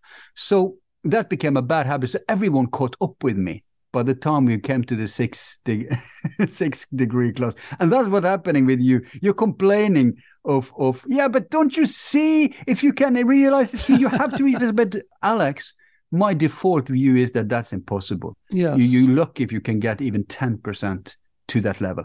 But my point with the coalition method is that we don't need 50% enlightenment on any matter. We can get a critical mass, maybe as low as 10%, and then a revolution comes about, a French revolution comes about, just by 10%.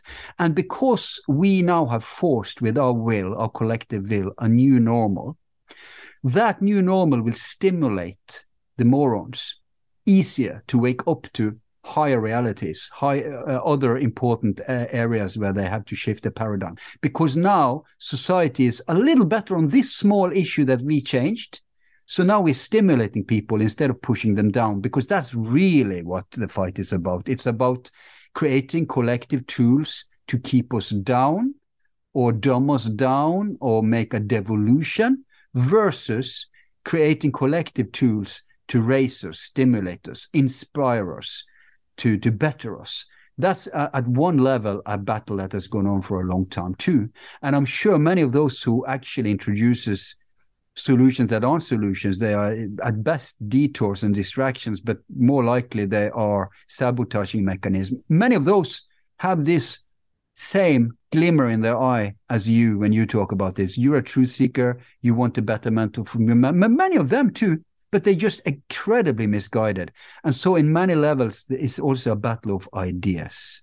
It's always a battle of ideas at the same time as it's a battle of specific issues. So I agree with you for the battle of ideas, but it's something about you have to choose your battles too if you want to win the war. And you can't expect the entire battalion to join you on every single battle you want to go into. Better you find willing soldiers where you need them, and that way you will win the war, even if it's not the same brothers in arms in every battle. You understand what I mean? I understand. Let me bring it down to a real personal example, small one that I think everyone can relate to. We have a dog. I want to send you a picture of the dog. It's this huge 150-pound dog that somebody couldn't take care of anymore. And my wife, who we fostered like 50 dogs, 60 at this point. Oh, wow. So Freddie, and now is always the case, the dog comes in as my wife's dog and winds up being the dog that I have to walk and take care of. Of course.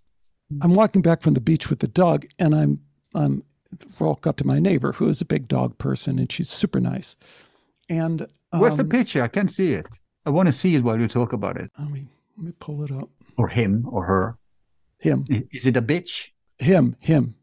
Okay, I just love an excuse to say that word. Political correct Norway, you know. Yeah. Here, let's get it. Let's get the... Oh, look, it's there. There we are at Thanksgiving. There's everybody. Oh. Here's Freddie, but you can't... Look at... Oh, wow. There's Freddie. Can you see him? I can't make out even the race. He's huge. He's huge. Here, let's give you a better picture of him. Oh, here he is with the whole fam. Oh, he's a Saint Bernard? He looks like it. He's actually a Mastiff. Oh, okay. But you can see how huge he is, right? Yeah, kind of. Huge. Yeah. Huge dog. So walking back, I walk past, I see my neighbor, and I'm going to walk up and just chat with my neighbor. I don't know how, but the name Fauci came up. And she goes, I love that guy. Right. This is only 9 months ago, right in the heart of it. So California. Now, right, when you hear that, you can react in a number of different ways, but I have a hard time not reacting at a real visceral level. But I've managed to maintain that to a certain extent. And I go, but Carol, I mean, have you looked at all into any of the stuff on him? No, I like him. I just think he's a good guy.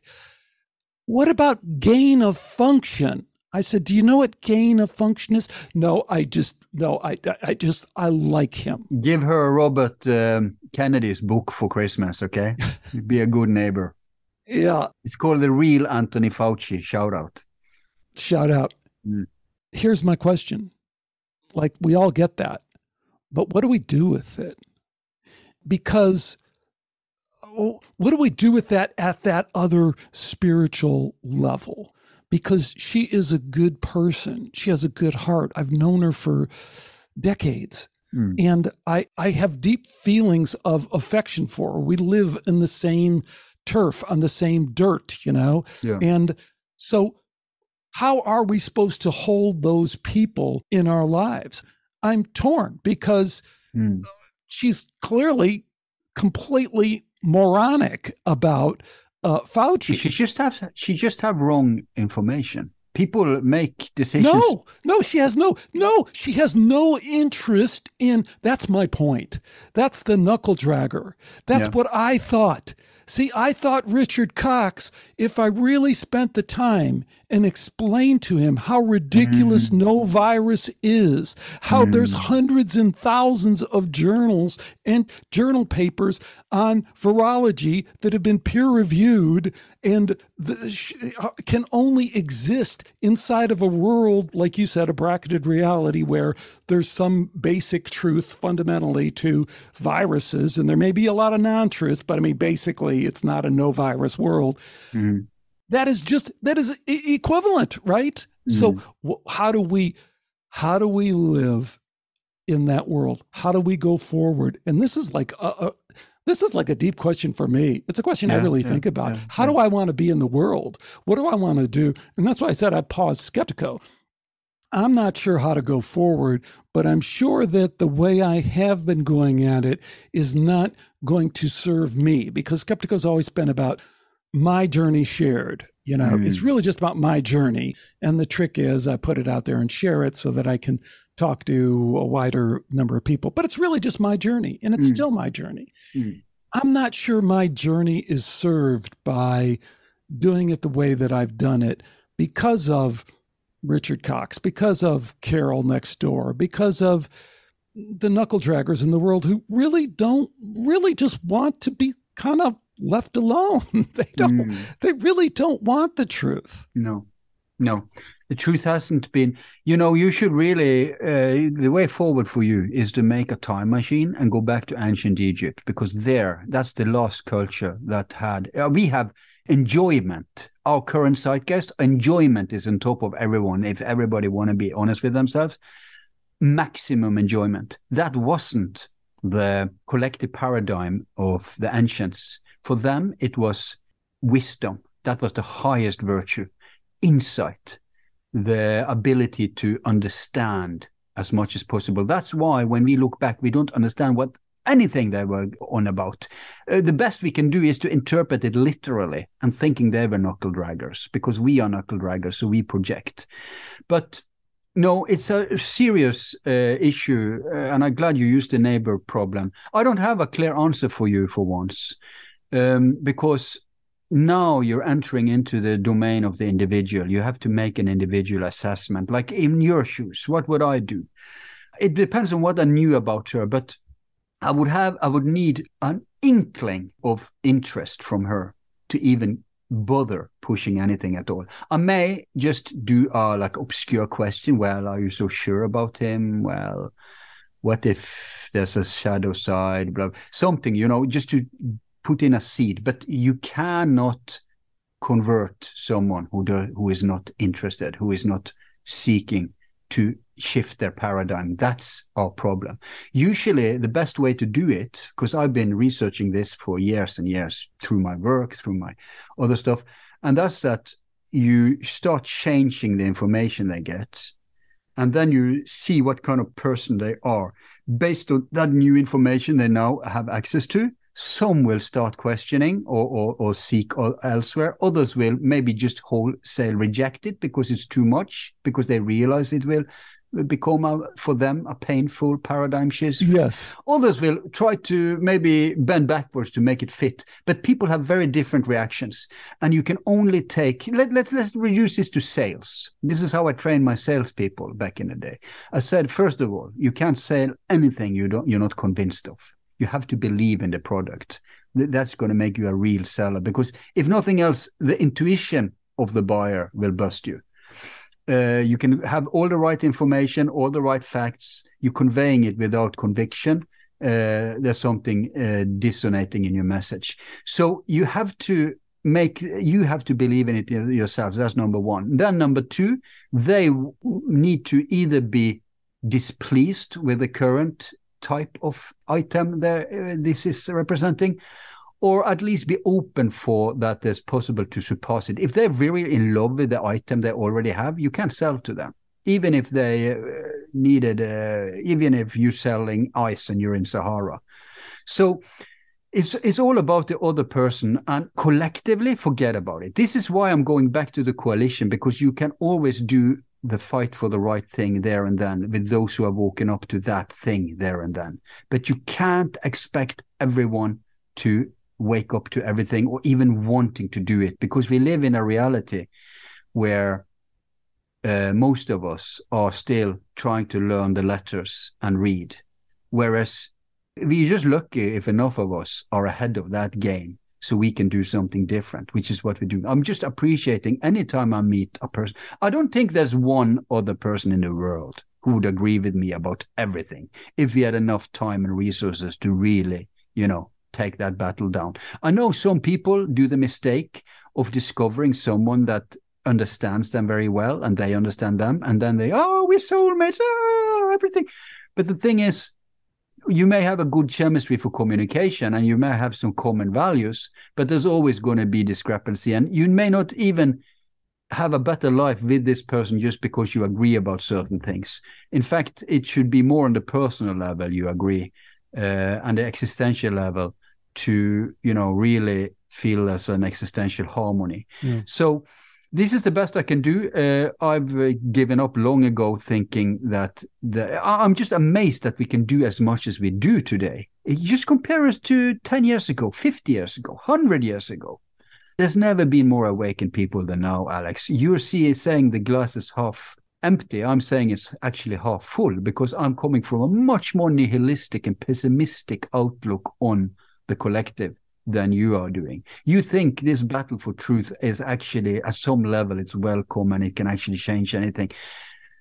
Again, people have to want change. They have to be ready for change. This is why a certain maturity among the souls are needed for us to take anything up to a next level. And how do we even know? Look, we may be artificially stifled. You sent me the link to Greer, and he's arguing that we're being kept down artificially.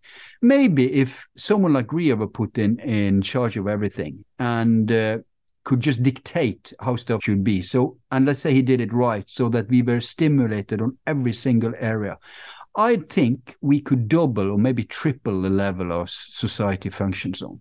But there would still be rapists, there would still be, knuckle draggers, there would still be people who's not on board with, going forward. That's just how our class, that's the level we're functioning on, man. That's all I can say. So okay, that's good. When it comes to where you're going to take Skeptiko, you should consider then, do you want to make a maximum impact?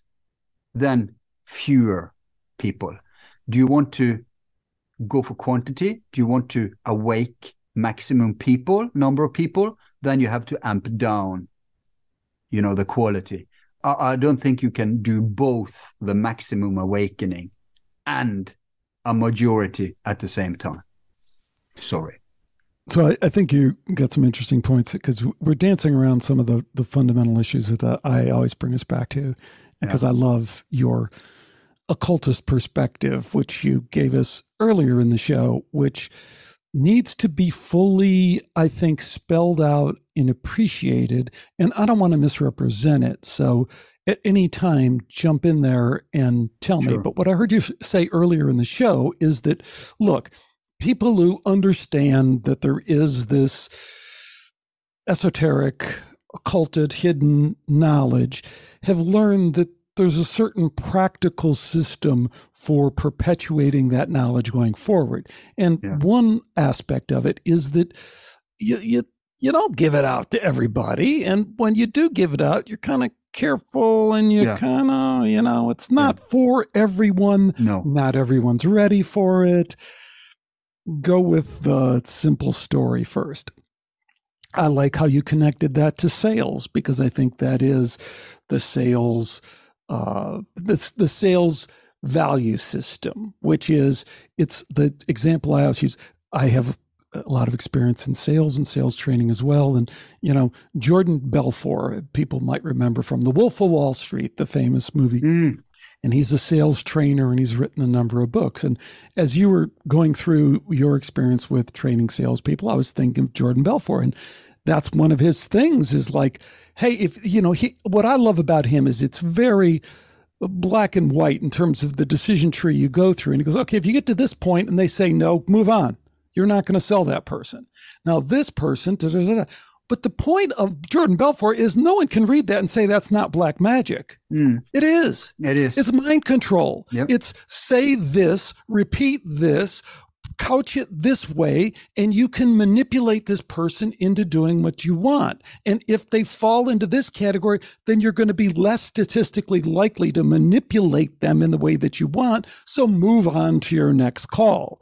So the intersection, this relates back. This is why occultism gets a bad name, right?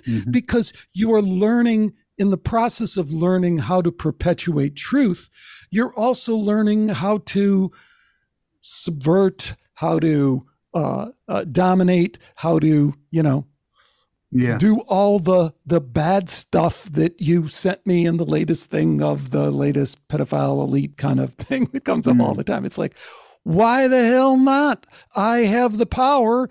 How do I know I have the power if I don't exercise the power in some way?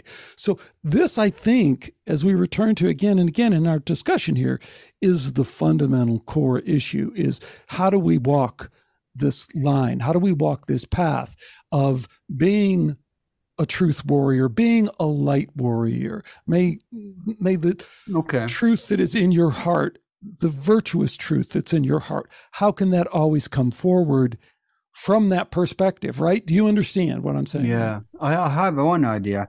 I just want to say about the sales. These are the black magicians in sales. We know them, and they would say you don't have to believe in the product. Just use the right manipulation tools. Now, there's also a white magic principle in sales, and that's the believe in the product thing. But at the end of the line, that's not how you really spread something. It's the trend versus the fashion. Fashion is imposed upon us. If you own all the control mechanisms of information, so you have you're a multinational corporation, sure, you can day in and day out bombard us with advertisement. And yes, it will work to a certain extent. But then they look with horror and envy on real movements of trends where it comes from the bottom. For example, something that's like how Beatles became popular, to take something trivial. Or, Paulo Coelho, he didn't have much marketing for his book, The Alchemist, but it just went, or Harry Potter, right? Nobody could predict it. It just happened. This is the best way. This is the white way. It's the natural way.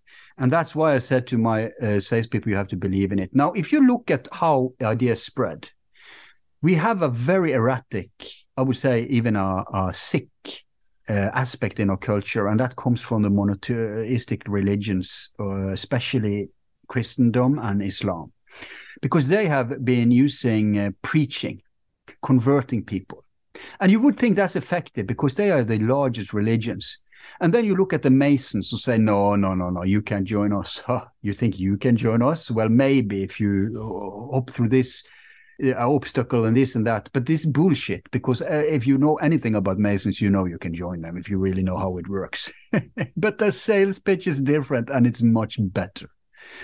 And it goes back to the old thing, I don't want to belong to a club that wants me. Now let's rewind to the religions. I said that the conversion religions, the preaching religions, they didn't become big by preaching. That's a misnomer. How they really became big was with force. It was by the sword in both cases. And as soon as they were big, right, then they could continue their campaign with this preaching thing. And this clues us in, because most humans are habitual. So before Christendom came, they were habitual of the old religions. They weren't enlightened, even if their religions were enlightened. And it's the same today. We are habitual. So if they can force a new paradigm on us, we will, to a certain extent, move along with it.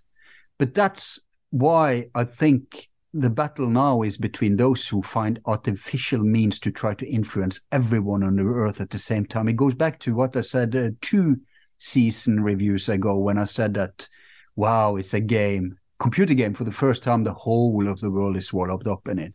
Well, with that comes also the information war, right? So for the first time, they may not influence Chinese people, the Western oligarchs may not, in terms of how they would think politically, but they can influence us by, for example, the mask reality may be a global thing.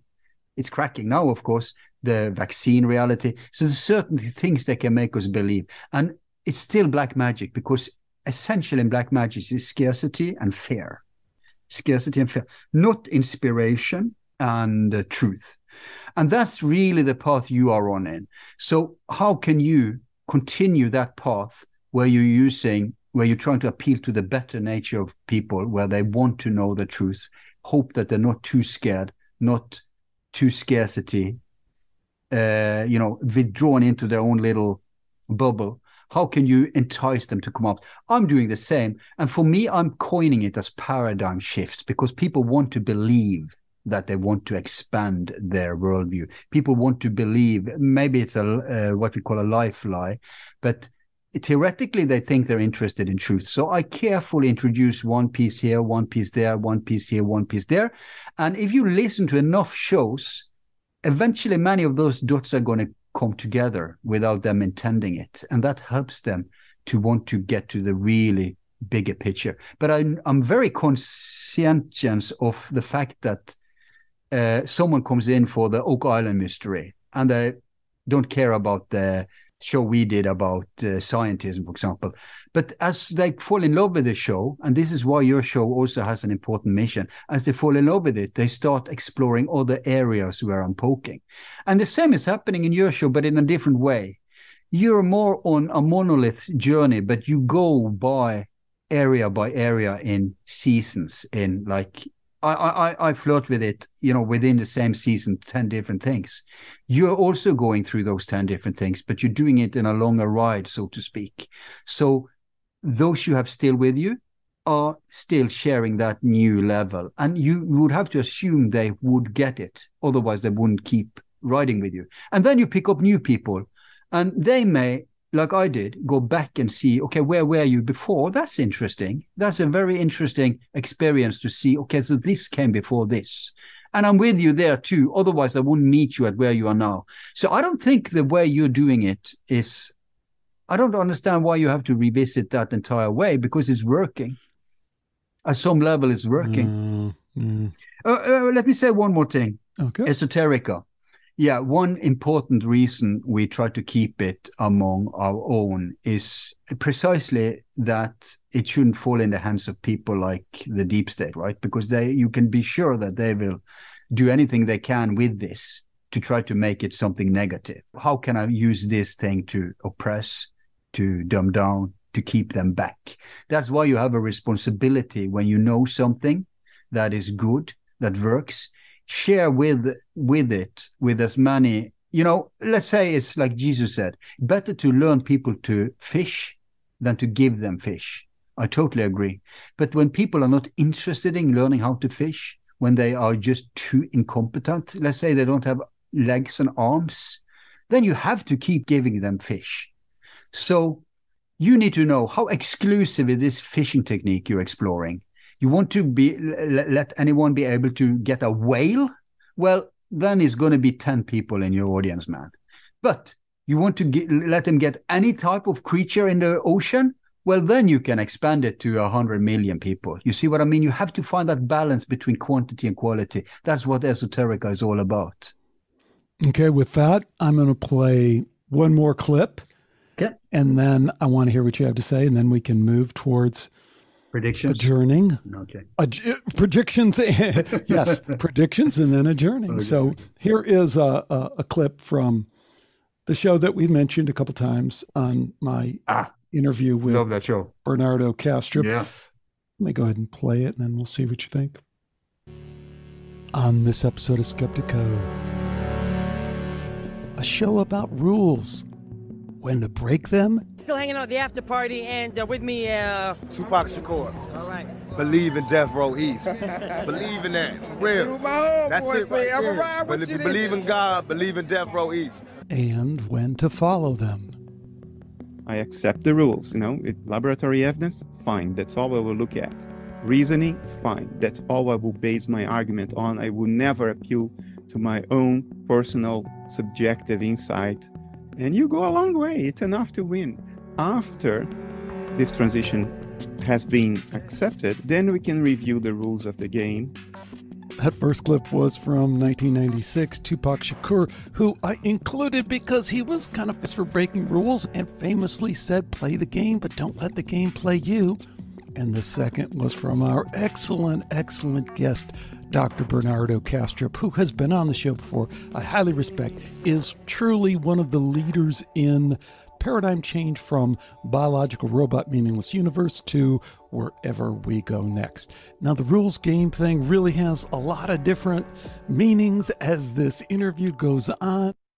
I would just interject that, yes, it does, because as you pointed out, I grilled Bernardo pretty hard in terms of his going down the path of the Netherlands global climate change. Like I always say, I had a guy, Nova Scotia global climate change. Everyone sees climate change on a global basis based on what the world looks like out of their window. But the point I was really making, I can kind of get off topic, is Tupac, way back in the day, play the game, don't let the game play you. And that's what it's about for me too. No, I'm going to play the game. I'm not going to let the game play me. I'm about my journey. I don't care if I have an audience.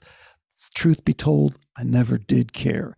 It doesn't matter. And if it all goes away, then it just keeps going on. Nothing changes. And that's a good reason why I did stop, because I didn't say I completely quit, but I've stopped, because until you stop, you can't really talk about stopping. You have to stop in order to say, this is what it's like to back off. This is what it's like to stop playing the game.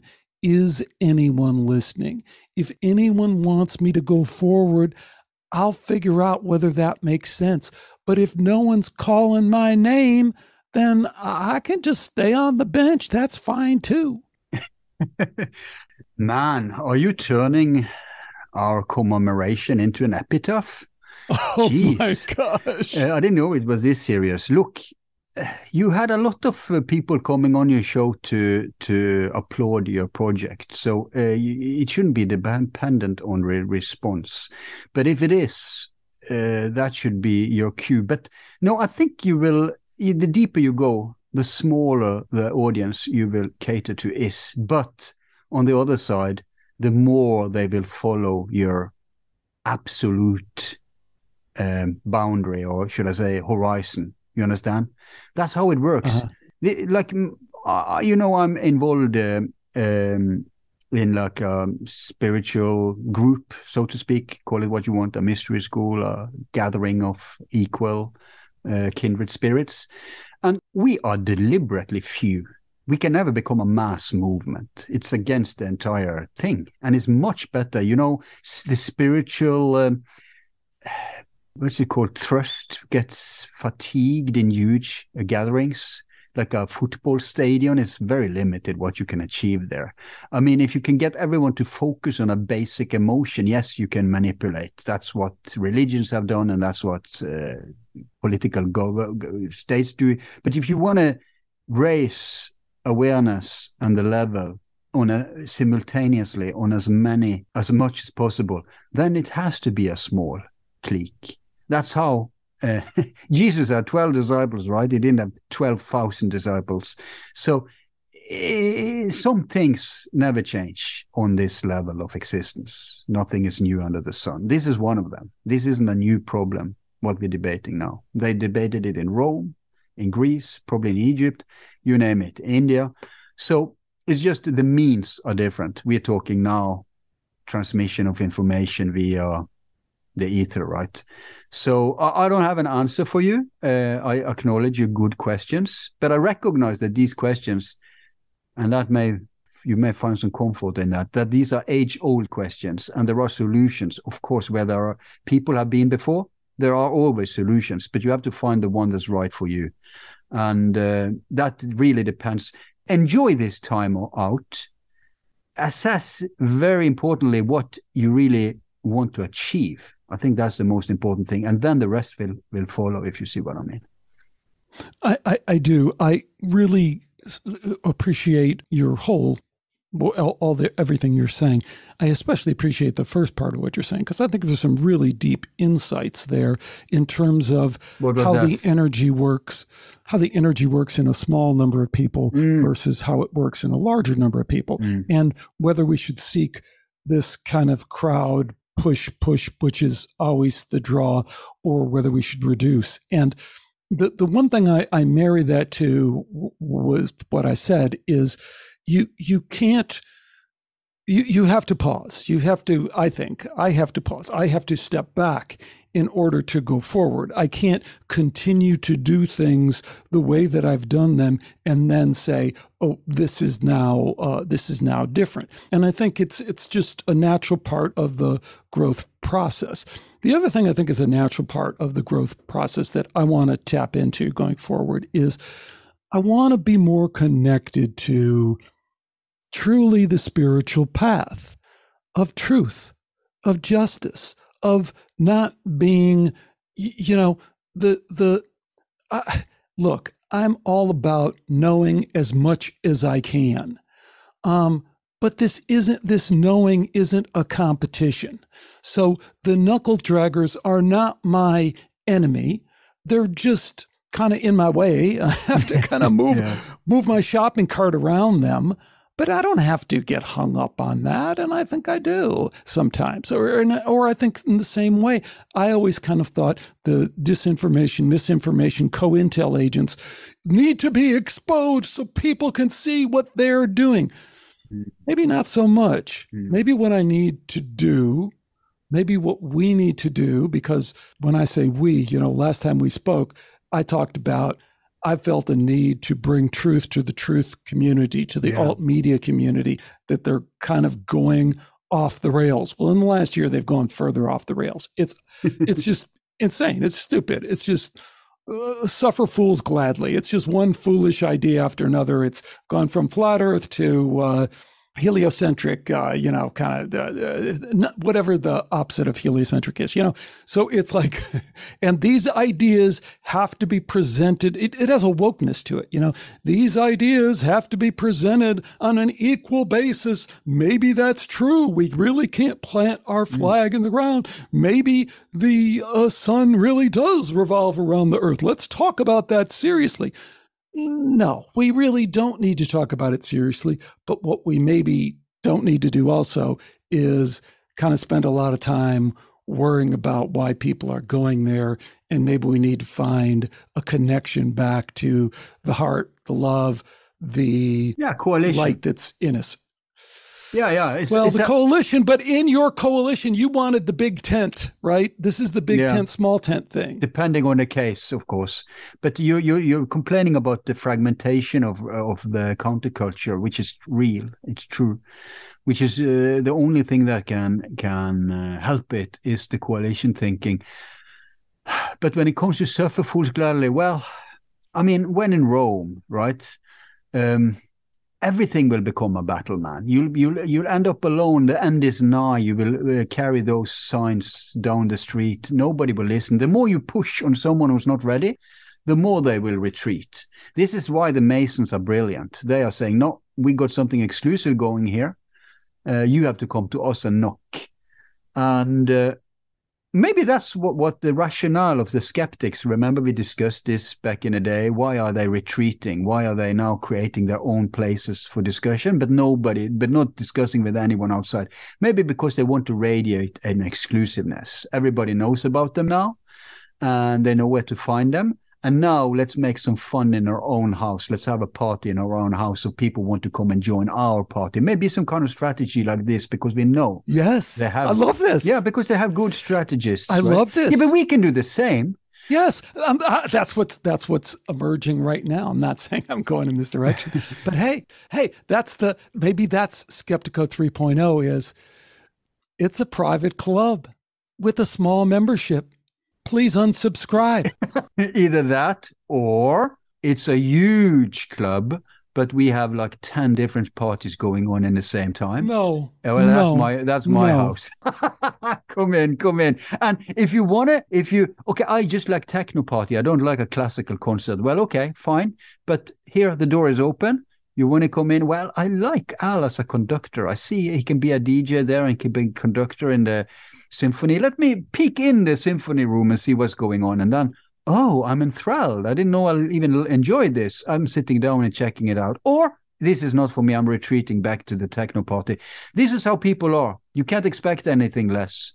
And I, for one, I cannot choose. It's interesting if we choose each method then, because we can assess and evaluate. Every year we hook up, right? Yeah, you got it. How does it work for you? I think in the inspiration model, I think that if stuff was pedagogically angled to everyone. I think many of these knuckle draggers, if they realized there was a real option to dragging knuckles, they would maybe take that option, because everybody has inside them, as you started out this show to declare, everybody has this longing. We're all part of the same. We're all of the light. So even the hardest sleeper can be woken. But yeah, we have to, again, when in Rome, we have to tailor it to the individual. They all need different angles into the awakening. And if you push it, you're going to scare them away. Bernardo Castro, who you tortured with your climate gate approach, I mean, you could have him on and on and on for other subject that day, and he would be a never-ending resource. But if he retreats and recoils and becomes skeptical because you push an issue, a button he's not ready to, and I don't mean to like hang him out to dry here. This goes for all of us. No, because he doesn't. He does not. He is, our conversation was very engaging, and he was in it to the beginning. He handled it like a man. He did, and he handled it like, not only, like, hey, you want to go? Throw down, let's go. I respect the shit out of that. So look, we have to move on to this. Yeah. Okay, so as we move towards wrapping this up, what else do you have from Forum Borealis? Yeah, I have a last issue, and we can go on because I want to play a clip of my show and get your comment on it. Awesome. This is one of our contention spots, I think, but it doesn't need to be. But if it is, so be it. But I really want to pick your brain on this because we've been dancing around it. I want to play the end of my show called not UAPs Explained. It's called Portal of High Strangeness. Now, let's see if I can share with you. Any culture will tend to interpret any new phenomenon in terms of its own technology. Had this all occurred in Middle Ages, it would have been given a totally different interpretation, it would have been a religious interpretation. We've entered the space age, therefore it is very logical for a new phenomenon of this sort to be interpreted in terms of our own advanced technology. It's also complicated by the fact that astronomy has arrived at the point, we know enough now about the evolution of stars to make it extremely likely that there are many other intelligences in the universe. But there, I think we have to follow Arthur C. Clarke in pointing out that we take perhaps a much too narrow view of what intelligence in the universe may be. We live on a water planet. It's very logical, therefore, that our bodies are mostly water. It could be that our consciousness expresses itself through protoplasm and through our particular chemistry. There are bits of information today indicating that, for instance, George Wald at Harvard feels that consciousness is the most important factor and that consciousness can exist in many forms. And we are one of those forms. So, as somebody said, the whole question of this trying to communicate with life elsewhere is like the not yet born talking to the long since dead, because it takes so long for anything to get. Furthermore, an advanced civilization might regard radio as we regard jungle drums or smoke signals. They may long since have passed the radio stage of communication.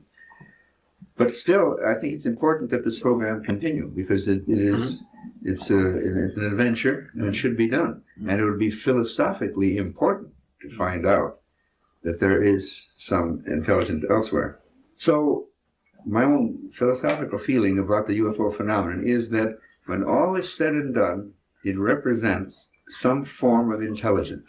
But whether that intelligence is from great distances away, or whether it is perhaps much closer to us in a parallel reality or another dimension, or whether it is in some strange way a product of our own intelligence, our own psyche, I don't know.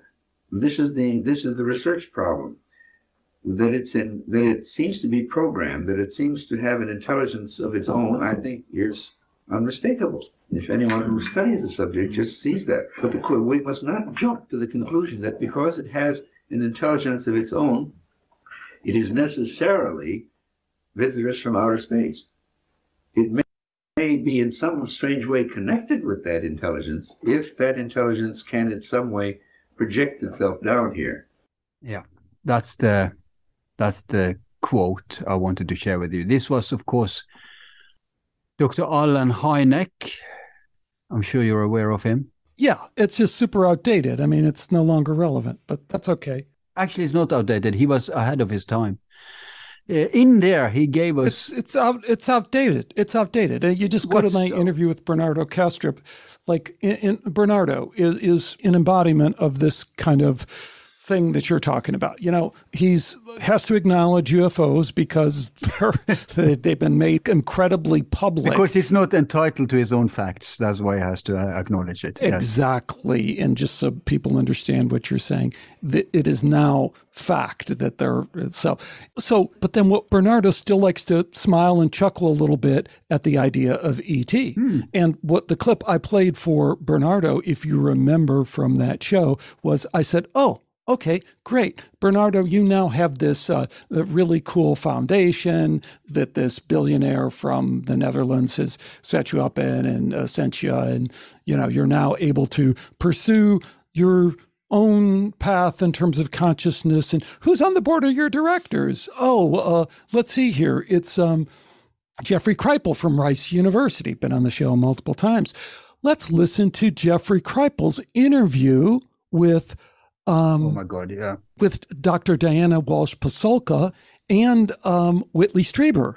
And let's take note of the fact that Jeffrey Kripal wrote a book with Whitley Strieber. Just to remind folks, Whitley is probably the most well-known alien abductee in history. Wrote the book Communion, had the thing on the cover with the alien, all the rest of this stuff, has been on this show multiple times, tells a story of MK Ultra abduction, the whole thing. So now Bernardo's kind of in a rock and a hard place, right?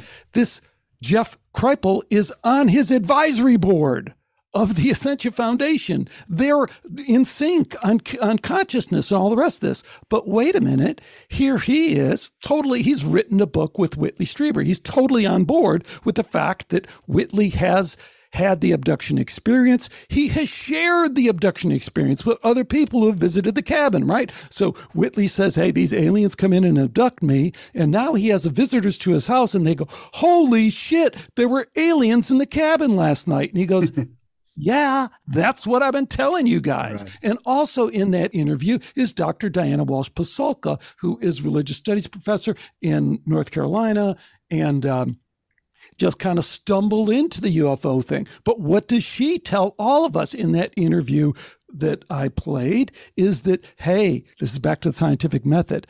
The thing that really differentiated my book, American Cosmic, is that I did field research.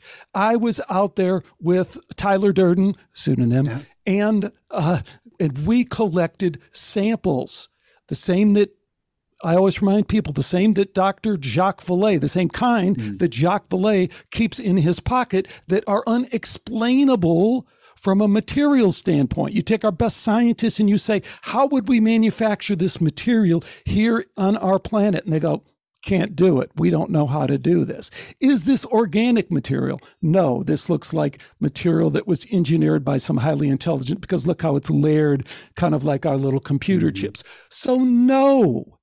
The discussion has moved past, well, we don't really know what it is, and maybe they're listening to the radio or not. No, this is, again, this is what drives people nuts about, because I sound so confident, and I'm not confident. I'm just saying Occam's razor suggests, the best evidence suggests that it's highly likely that all these traditional cultures throughout time, like the Native American cultures or the cultures in Africa, who've said, see those stars up there? That's where they came from. And they came down and told us that's where they came from. And if you look really carefully through your telescopes that aren't advanced enough to see it, you'll see that that star is really a twin star. And then 50 years later, they look and go, oh shit, we didn't have the telescope to say, but those freaking Africans out there that don't even have a written language, it is a freaking twin star. But they haven't inherited wisdom. You've seen Ancient Apocalypse on Netflix with Hancock?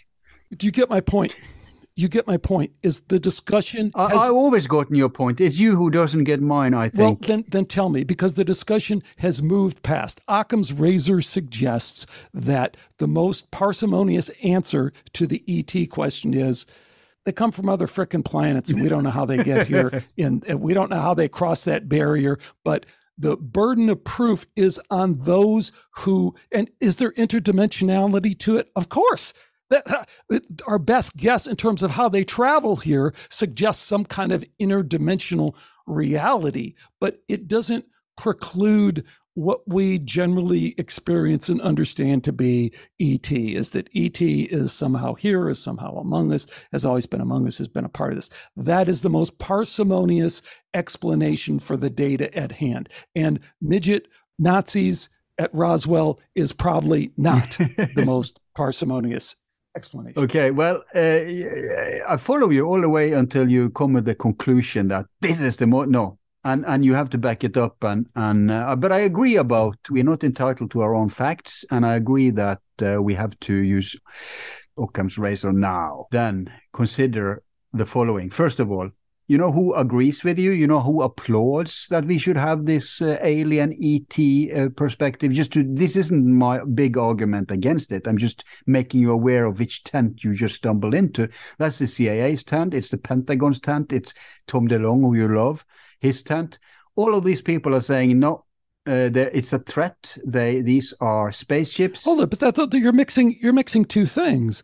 One is the reality. Hollywood agrees with you. No, but you're conflating two things. One is the reality of the ET presence, and the second is that there's some kind of national security threat that the only response is the Pentagon. I mean, the second is absurd. Right. But the movie, look, it's a both. They've both been pushing the fear element, invasion of the body snatchers or Independence Day, but they also are pushing the Little Green Man on Mars perspective in addition. The movie E.T. is an example. There's many other movies where the aliens aren't the bad guy. So latest now is this Avatar thing. So no, you are in bed, whether you like it or not. At least stand up and admit that, and just say, okay, coincidentally, I'm in bed with the bad guys. No, you're misunderstanding. You're misunderstanding the understanding of the evidence that suggests that we are. We haven't discussed the evidence yet, but we will.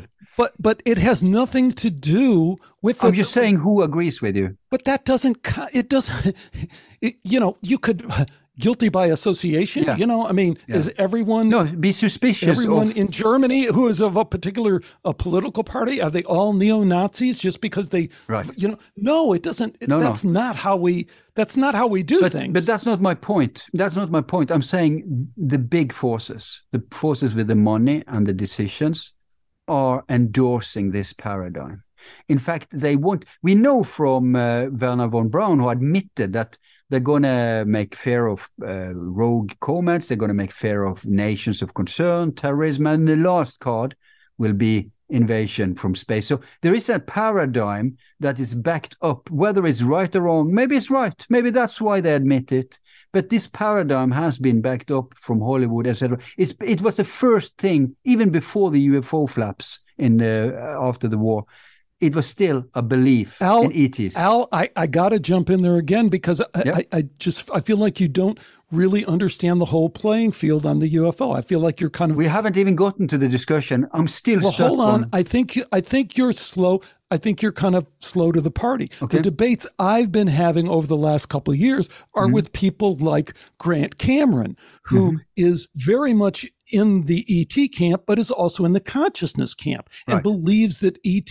But these folks have somehow pigeonholed themselves into the thing that there can be no bad, that ET is good. This is kind of the origin. Stephen Greer times 10, which is the. So when those people, you go, okay, what about the evidence of sexual contact, sexual rape between ET? What are we supposed to do with that? Whether we take it at mutilation, but that's not what I want to discuss. No, you're taking the discussion. Let me just make sure. Yep. But here's my point. You could, if you want to pigeonhole me with the Pentagon folks, you could just as easily pigeonhole me with Grant Cameron and Ray Hernandez and the Love and Light thing. The majority. Well, neither one are. It goes back are, to the 30s. That's when people started to believe in little green man on other planets. This is you're talking as if this is some kind of revolution. Maybe you were late to this party, but this party has been going on since before the Second World War. All I'm saying is, I haven't even discussed the case yet, but all I'm saying is that the views I'm pointing to as potential more plausible explanations are getting less air by the power. No, that's all. Now, you are not guilty. Cameron is a true believer. He's not guilty.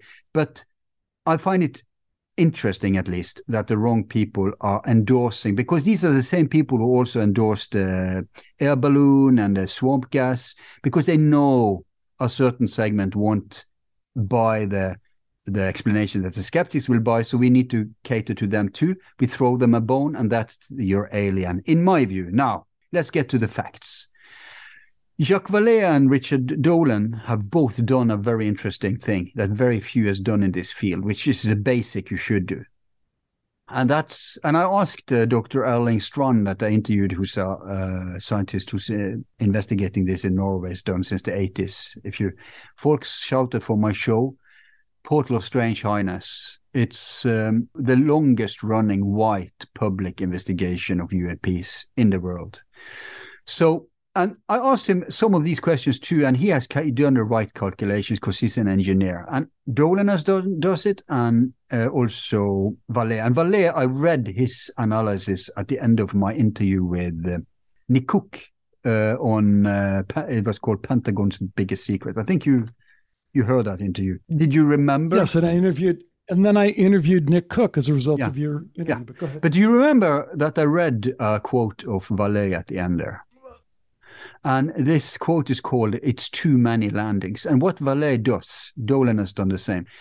Very simple math. Very simple. You just take account for the facts and you calculate how many landings would there be if we buy into that these are spacecraft from other planets they coincidentally discovered, often against their will.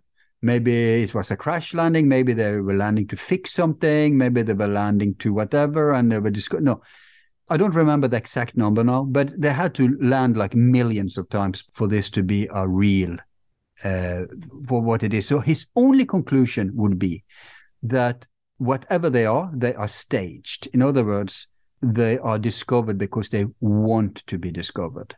It's an intentional, call it a manipulation, whatever it is, it's intentional. That's the only conclusion you can come that I can see from those hard data that they have worked out. And be my guest to go through that data and come with a better explanation. But that doesn't explain anything. It just tells us that they want to, that it's staged somehow. Now, you said that I don't agree with the assumptions behind that calculation. There's a lot of just through the numbers. Yes, and there's just a lot of huge assumptions that people are making in terms of what would they be, those huge assumptions. Well, you just watched the thing with Stephen Greer, right? In his CE5 protocol. Do you remember the CE5 protocol? Yeah. It is a meditative, extended consciousness connection with ET that directs ET into the planet on where to create a sighting. Okay, and that's hard for people to accept. I don't know that I accept it. I'm not saying that it's true. But if you do look at the evidence like of the famous Nimitz Tic Tac, right? You're on the same page. I interviewed Kevin Day, one of the guy who was on deck on the ship, looked through the thing, saw the things. One small aspect of that a lot of people know, but some people forget, is that the fighters are sent up to intercept the Tic Tac ETs out in the ocean 30 miles outside my window here in San Diego. And they go and they intercept ET, and ET's like, boom, just like 60,000 miles an hour and all this. So they have a predetermined safe space that they're going to go to. This is some coordinate in space that our super fast fighters are going to fly to. They fly to that space, it's like 50 miles, 5 miles up and 50 miles over. And who's there? ET. Yes, because it's all about consciousness. You can't get around ET just by thinking that we have a plan, meet behind the shed, Well, ET somehow has some apparently some kind of telepathic link in this extent. Okay. Right. So that is not in Dolan's frickin' calculation. And we have something else to talk about when we talk about Dolan that I'll get to in a minute. I love this is exactly what they're proving, these guys, when they do the calculations. They're proving that these aren't random aircraft being interrupted or discovered by us. Yeah, but to the point, though. In fact, you just made a case for that. Yeah, but your interpretation of the data was that then they we haven't gotten to that yet. Well, we got to it partially because your partial interpretation. I managed to mention starts. Yeah, I didn't even start my rant. Well, but you did kind of disparage the spaceship from other planet hypothesis. That was my first argument against it. Right, but that doesn't. Now that argument has to go away, right? Because now CE5 is bringing in spacecraft from another planet. Yeah. And when I read Greer's book, did the Nimitz thing. I read Greer's book about that back in the day when I was a meditation instructor. Of course, he had me long before he said the word meditation. My point is that logically, there is no connection between, rationally, logically, no connection between what you said in terms of, there's some kind of consciousness connection that's directing the spacecraft to there aren't really spacecraft. Yeah, there is. Those are two separate things now. No, is that both then? Well, then your data, I don't see how your data in that case contradicts the spacecraft from another planet. No, because in my view, we are talking about two. First of all, UFO or UAP is just it's just a term. Don't ever say UAP. That's no, just I do. Mind control. But actually, it's a better term because they are. No, it's mind control. No, they are unknown. They are area, and they are phenomena. They're not always objects. They're not always objects. Just so everybody knows, when they say UAP, what they're saying is we're going to divide and rule again. So we have this group of people out there who have some understanding, some grounding in UFO. They actually have some knowledge because, like you said, that we have this, incredible open society where you can get and they know stuff about UFO. Now we're telling all those people, well, you don't really know anything because it's now all UAP. It doesn't matter. It's a name by any other rose. It's the same people who invented UAP, who invented UFO. It's the same fucking people. It's a military term. It's a game. I don't care. Exactly. I don't care. It's a military. You got to care. No. When I talked to Richard Dolan, and I interviewed Richard Dolan, and I got to circle back and get to, I hate the term circle back, but I'm dying to talk to Richard Dolan again. Yeah. When I talked to him a couple of years ago when the Nimitz thing first broke, and to me it seemed obvious that this was a political psyop, that this whole disclosure, the whole Peter Levenda, fake, intelligence, Tom DeLonge, fake, Lou Elizondo, fake, that it was all just a game. And I went to Dolan and I said, come on, this is a political psyop, right? I mean, this is a counterintelligence agent who's coming out and saying, here is the truth. We have Peter Levenda saying, well, I got together with Tom DeLonge and we decided the only way we could get to the truth is to go to the CIA. Aren't the alarm bells going off in your head? And Dolan goes, No, I really think I think this is legit. This guy's a legit whistleblower. And I was dumbfounded. I still don't know. So I don't know if he just made a mistake or what, but clearly at this point, we all know it was fake. We all know Lou Elizondo is a counterintelligence agent. No, it's the opposite. We all know that they achieved what they wanted. They wanted to get the UFO thing whitewashed in the open for whatever selfish reasons they had, because they're not, of course, Jesus. And they went with a method that worked. Now, was that hijacked or endorsed by some part of the power elite? Probably. It doesn't matter. They achieved what they wanted, which was to make it out in the open. Now, they achieved it. Too little credit has gone to the Tom DeLonge folks for this.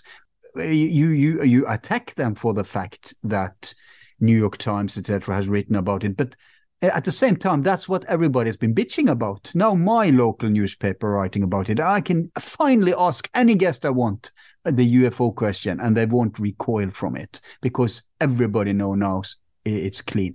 Now, it's not an either or here. It doesn't mean that these are Jesus heroes. But you know what? We're discussing something why do we always end up discussing whether they are a psyop? I think it's incrementally less important and interesting than what I wanted to discuss, namely the nature of the UAPs. And I have a show now that's not out yet. It's called UAPs Explained. Okay. And that's a pretty bold statement, Yeah. but they are. I'm not saying it's the only explanation.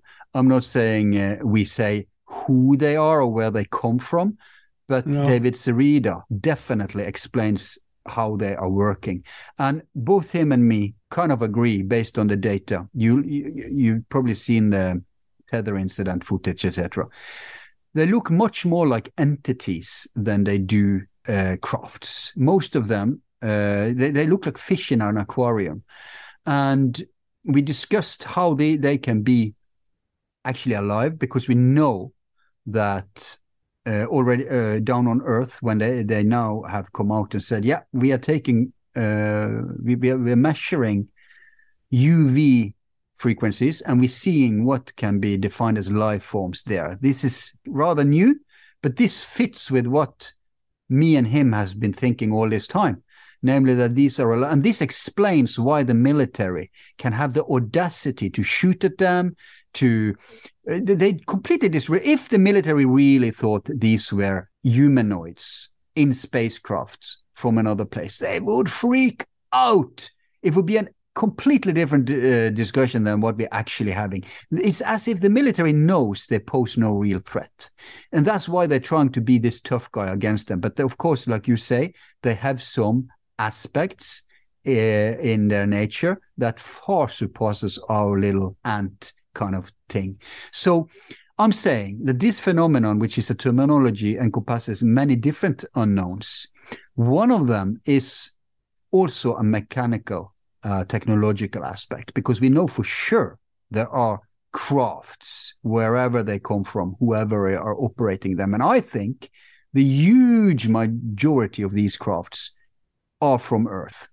They are, and they may be actually, they may have studied, because Sereda, and I dare you to listen to the show, explains how it works. And they may have studied these entities, whatever they are, and then converted it to technology, to mechanics. That may be one. But we also have the ancient connection.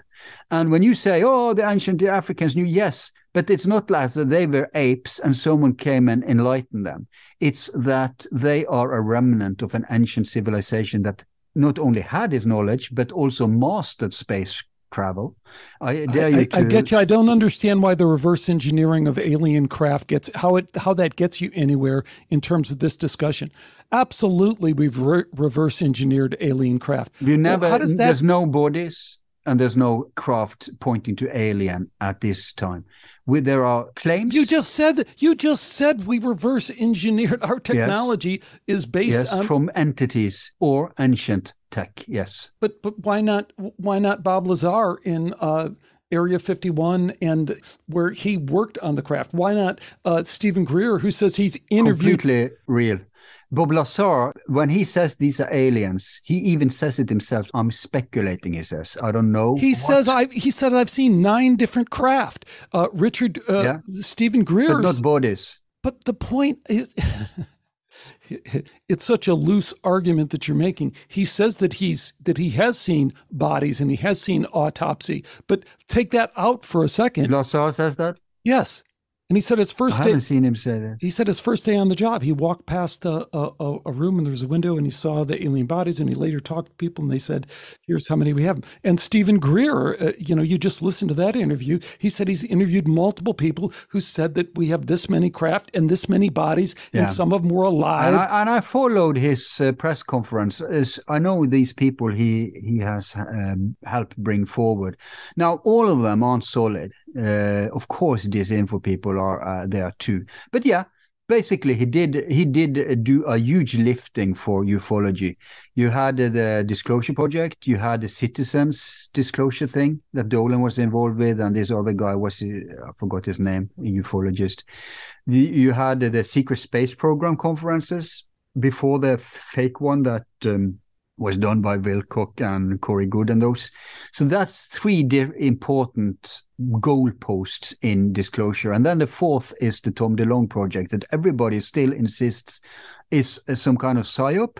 But if it's a psyop, it's the worst psyop in the world, because the only thing they've achieved since then is to annoy Pentagon, because Pentagon now is forced to try to spin the entire thing into it's the Russians and the Chinese, because they can't put the spirit back into the lamp and say there's no thing as a UFO. So that has been achieved. And if it was a psyop, I applaud it, because it's fucking high time people take the phenomena seriously so we can start to discuss what's behind it, which we can do freely now, not just on this little inside baseball show we're doing today, but I can do it with any guest I have, no matter why they're coming on, thanks to that effort. And honestly, my take on it hasn't changed much. I still think that these insiders did it partially for selfish reasons, but also partially because they've always been UFO nuts.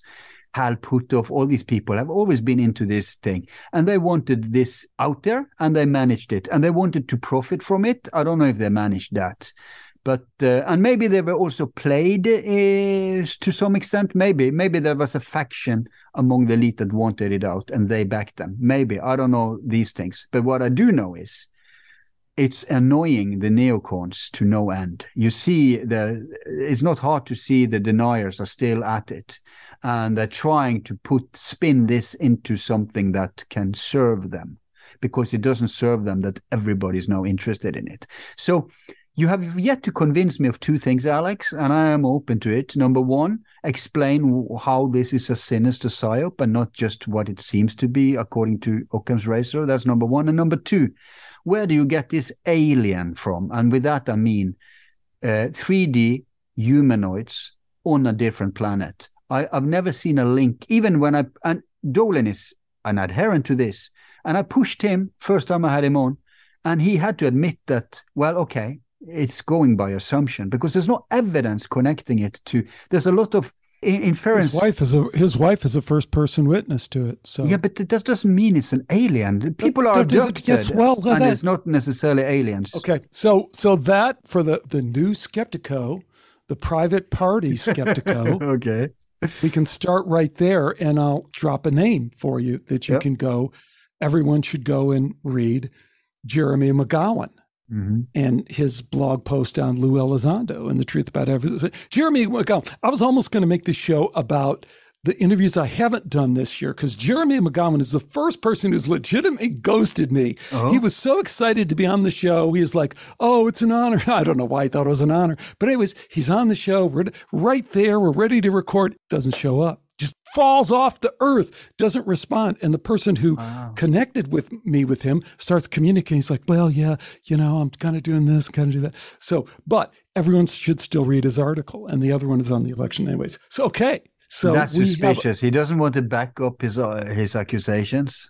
Oh, no. His accusations are rock solid. You go listen to him. He has all the proof has been laid out. Why is he afraid then? Well, yeah, people are people. Yeah, okay.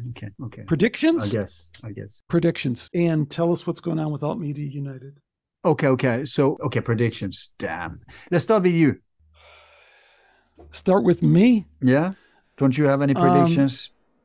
My predictions would be kind of the stuff that we talked about during the show, in terms of, I think things are much more complicated at a global level than we think.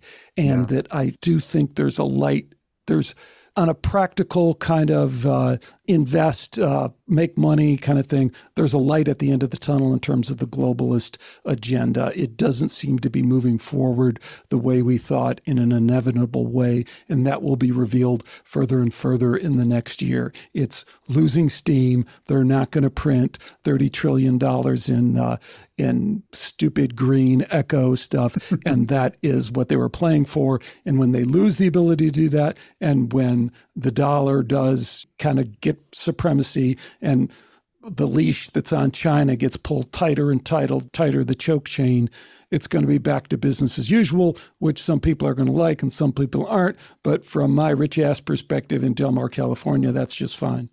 Yeah. Well, I think it's easier to predict next year than the year after, because there is an awakening going on, and that awakening may be hijacked when Trump takes over again, if he takes over, or the Republicans, put it like that. Would be better if they had won both houses, because we would see a much bigger dishwashing of the COVID thing. But don't underestimate the enormous awakening going on right now. Elon Musk, what he's doing, I think he will regret it, but he's opening the floodgate, basically, at Twitter. Now you can... I sent you the video. Did you see it? The one called Suddenly Death? Yeah. These things are going to force open. It actually dovetails to what I said last year, and that's that when you feel it on your own body, that's when you can't have the luxury of, entertaining a problem academically, because now it's hard on reality. And this is a blessing in disguise. Now, just like the Omicron kind of took the power out of COVID, so eventually people are waking up to that. It's not that big a deal anymore. If it indeed ever was for most of us. For some, yeah, it sure is. But same vein, I think the vaccine reality, because that's such a hard, long before COVID, they've been pushing the vaccine thing that you couldn't question it. You were a complete deranged outcast if you question vaccines at all. Now, the reason many have covered up the problem with the vaccine is precisely because the low-level people who are innocent, like a nurse or whatever, and they think, oh my God, there's so many people getting hurt, but I have to deny this. I can't support this coming out, because then people will question all vaccines. And then, I want the good thing, and I believe the data I have is good. Therefore, I do a bad thing to cover up for what I believe will be a worse thing. And they don't understand that they are just then being useful tools, right? And this is, for the first time, is cracking. People are going to do that. They are going to question so much more, not just other vaccines, but everything to do with the pandemic. And then they're going to start questioning other things too, like the money level and everything. So I'm not saying that it will be a global awakening. I'm still back to where I said that we have to go by coalitions. Many people will wake up to one thing, others to another, but it's going to be a critical mass. Too many are going to be critical to the powers that be, because never mind which field people are waking up to. You know where the crumbs always end up? It's the same fucking power elite, or I should say the stooges of the real power elite, the symbols, the puppets of the real puppet masters. And when they fall, that's going to be so interesting. So yeah, next year I think it's going to be one big step in that direction, and that will help. On the geopolitical level, it will create problems there too, because what they really have per today is the media, is the information war, is the spin, is the propaganda. That's where the West is strongest per today.